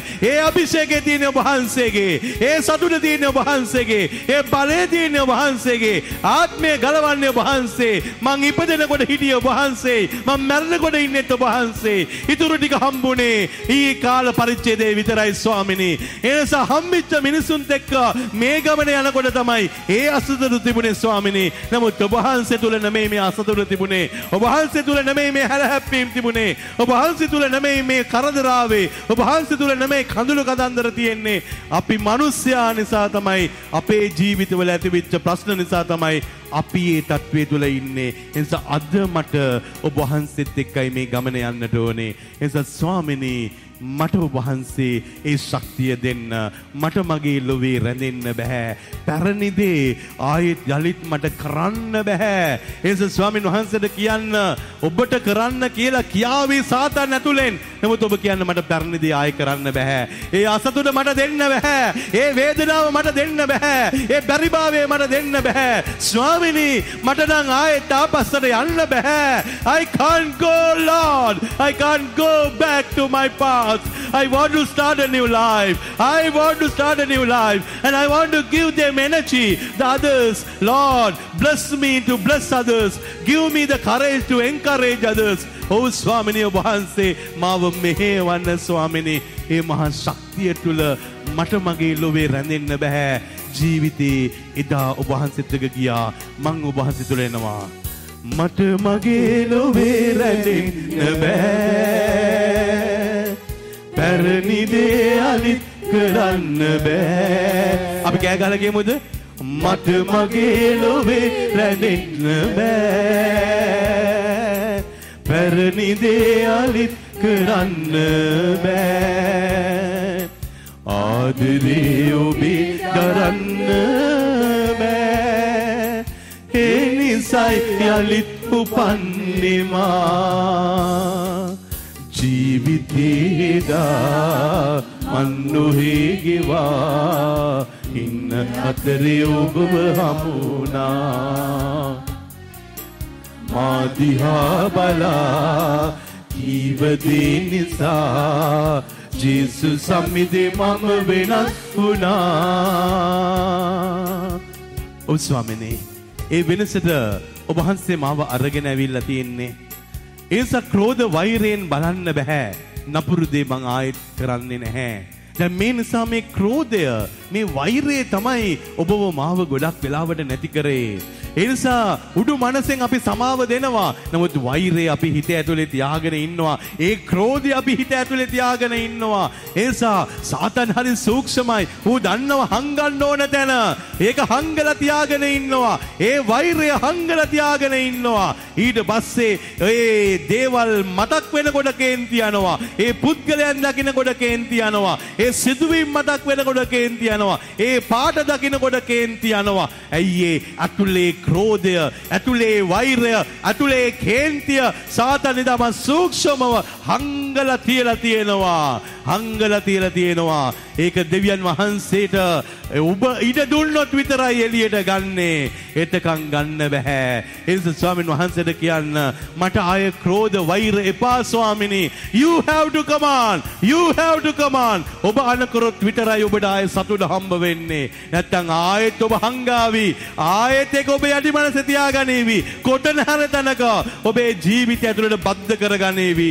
ආයෙත් ඔබ ඒ පොඩි ප්‍රශ්නයක් එනකොට ආයෙත් කිපේවි. පොඩි ප්‍රශ්නයක් වෙනකොට ආයෙත් කේන්තියාවි. පොඩි ප්‍රශ්නයක් ඇති වෙනකොට ආයෙත් දුක හිතේවි. ඒ නිසා අතීතයට ආයෙත් ඔබ යාවි. මේ ක්‍රෝධය, මේ වෛරය ඔබේ ජීවිතේ නයින් කරේ නැති දාකල්. එනිසා ස්වාමීන් වහන්සේට කියන්න, ස්වාමිනේ මට ඒ ක්‍රෝධ වෛරය කරන්න බෑ. නපුරු දේ ආයෙත් මට කරන්න බෑ. මං ගොඩක් නපුරු වෙලා, සමහර වෙලාවට මං හිතපු විදිය කරපු දේවල් නපුරු විදියට මං කරා. මට එහෙම කරන්නට බෑ. මා ගාව තියෙන්නේ දේවිකත්වය, මා ළඟ තියෙන ආදරය, මා ළඟ තියෙන සෙනෙහස, මා ළඟ තියෙන ස්වභාවයේ සමාව. නමුත් ස්වාමිනේ ඒක අභිපවා ගිහිල්ලා ඒ ක්‍රෝධය මගේ ජීවිතෙන් මතු වුණා. ඒ නපුරු දේ මතු වුණා. ඒ පරිගැනීම මතු වුණා. ස්වාමිනේ මට ආයෙත් ඒක කරන්න බෑ.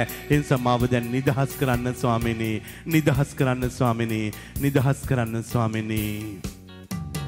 ක්‍රෝධ වෛරයෙන් බලන්න බෑ.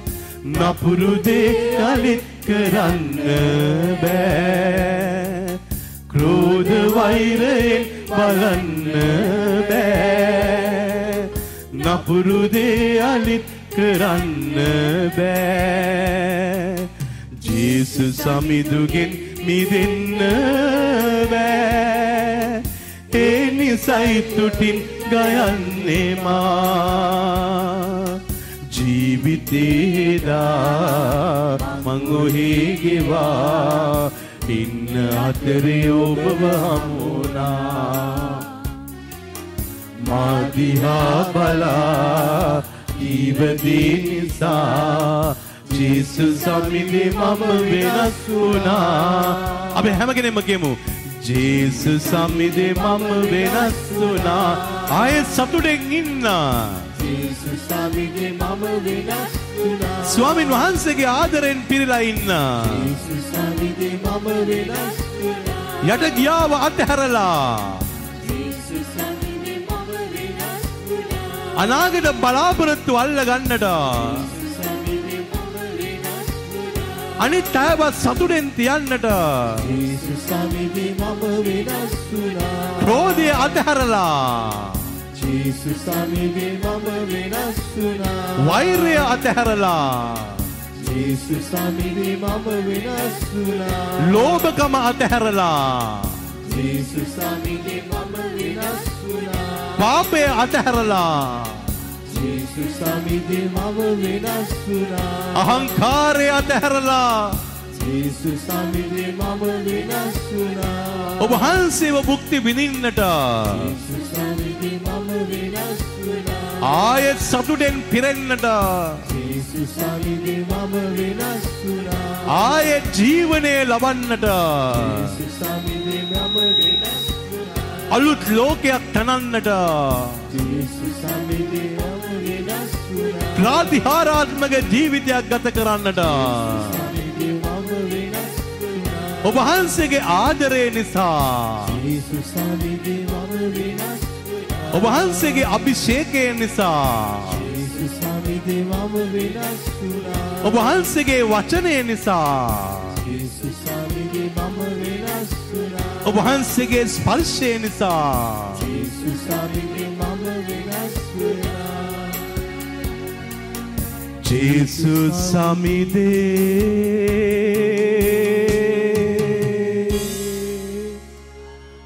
මම වෙනස් වුණා.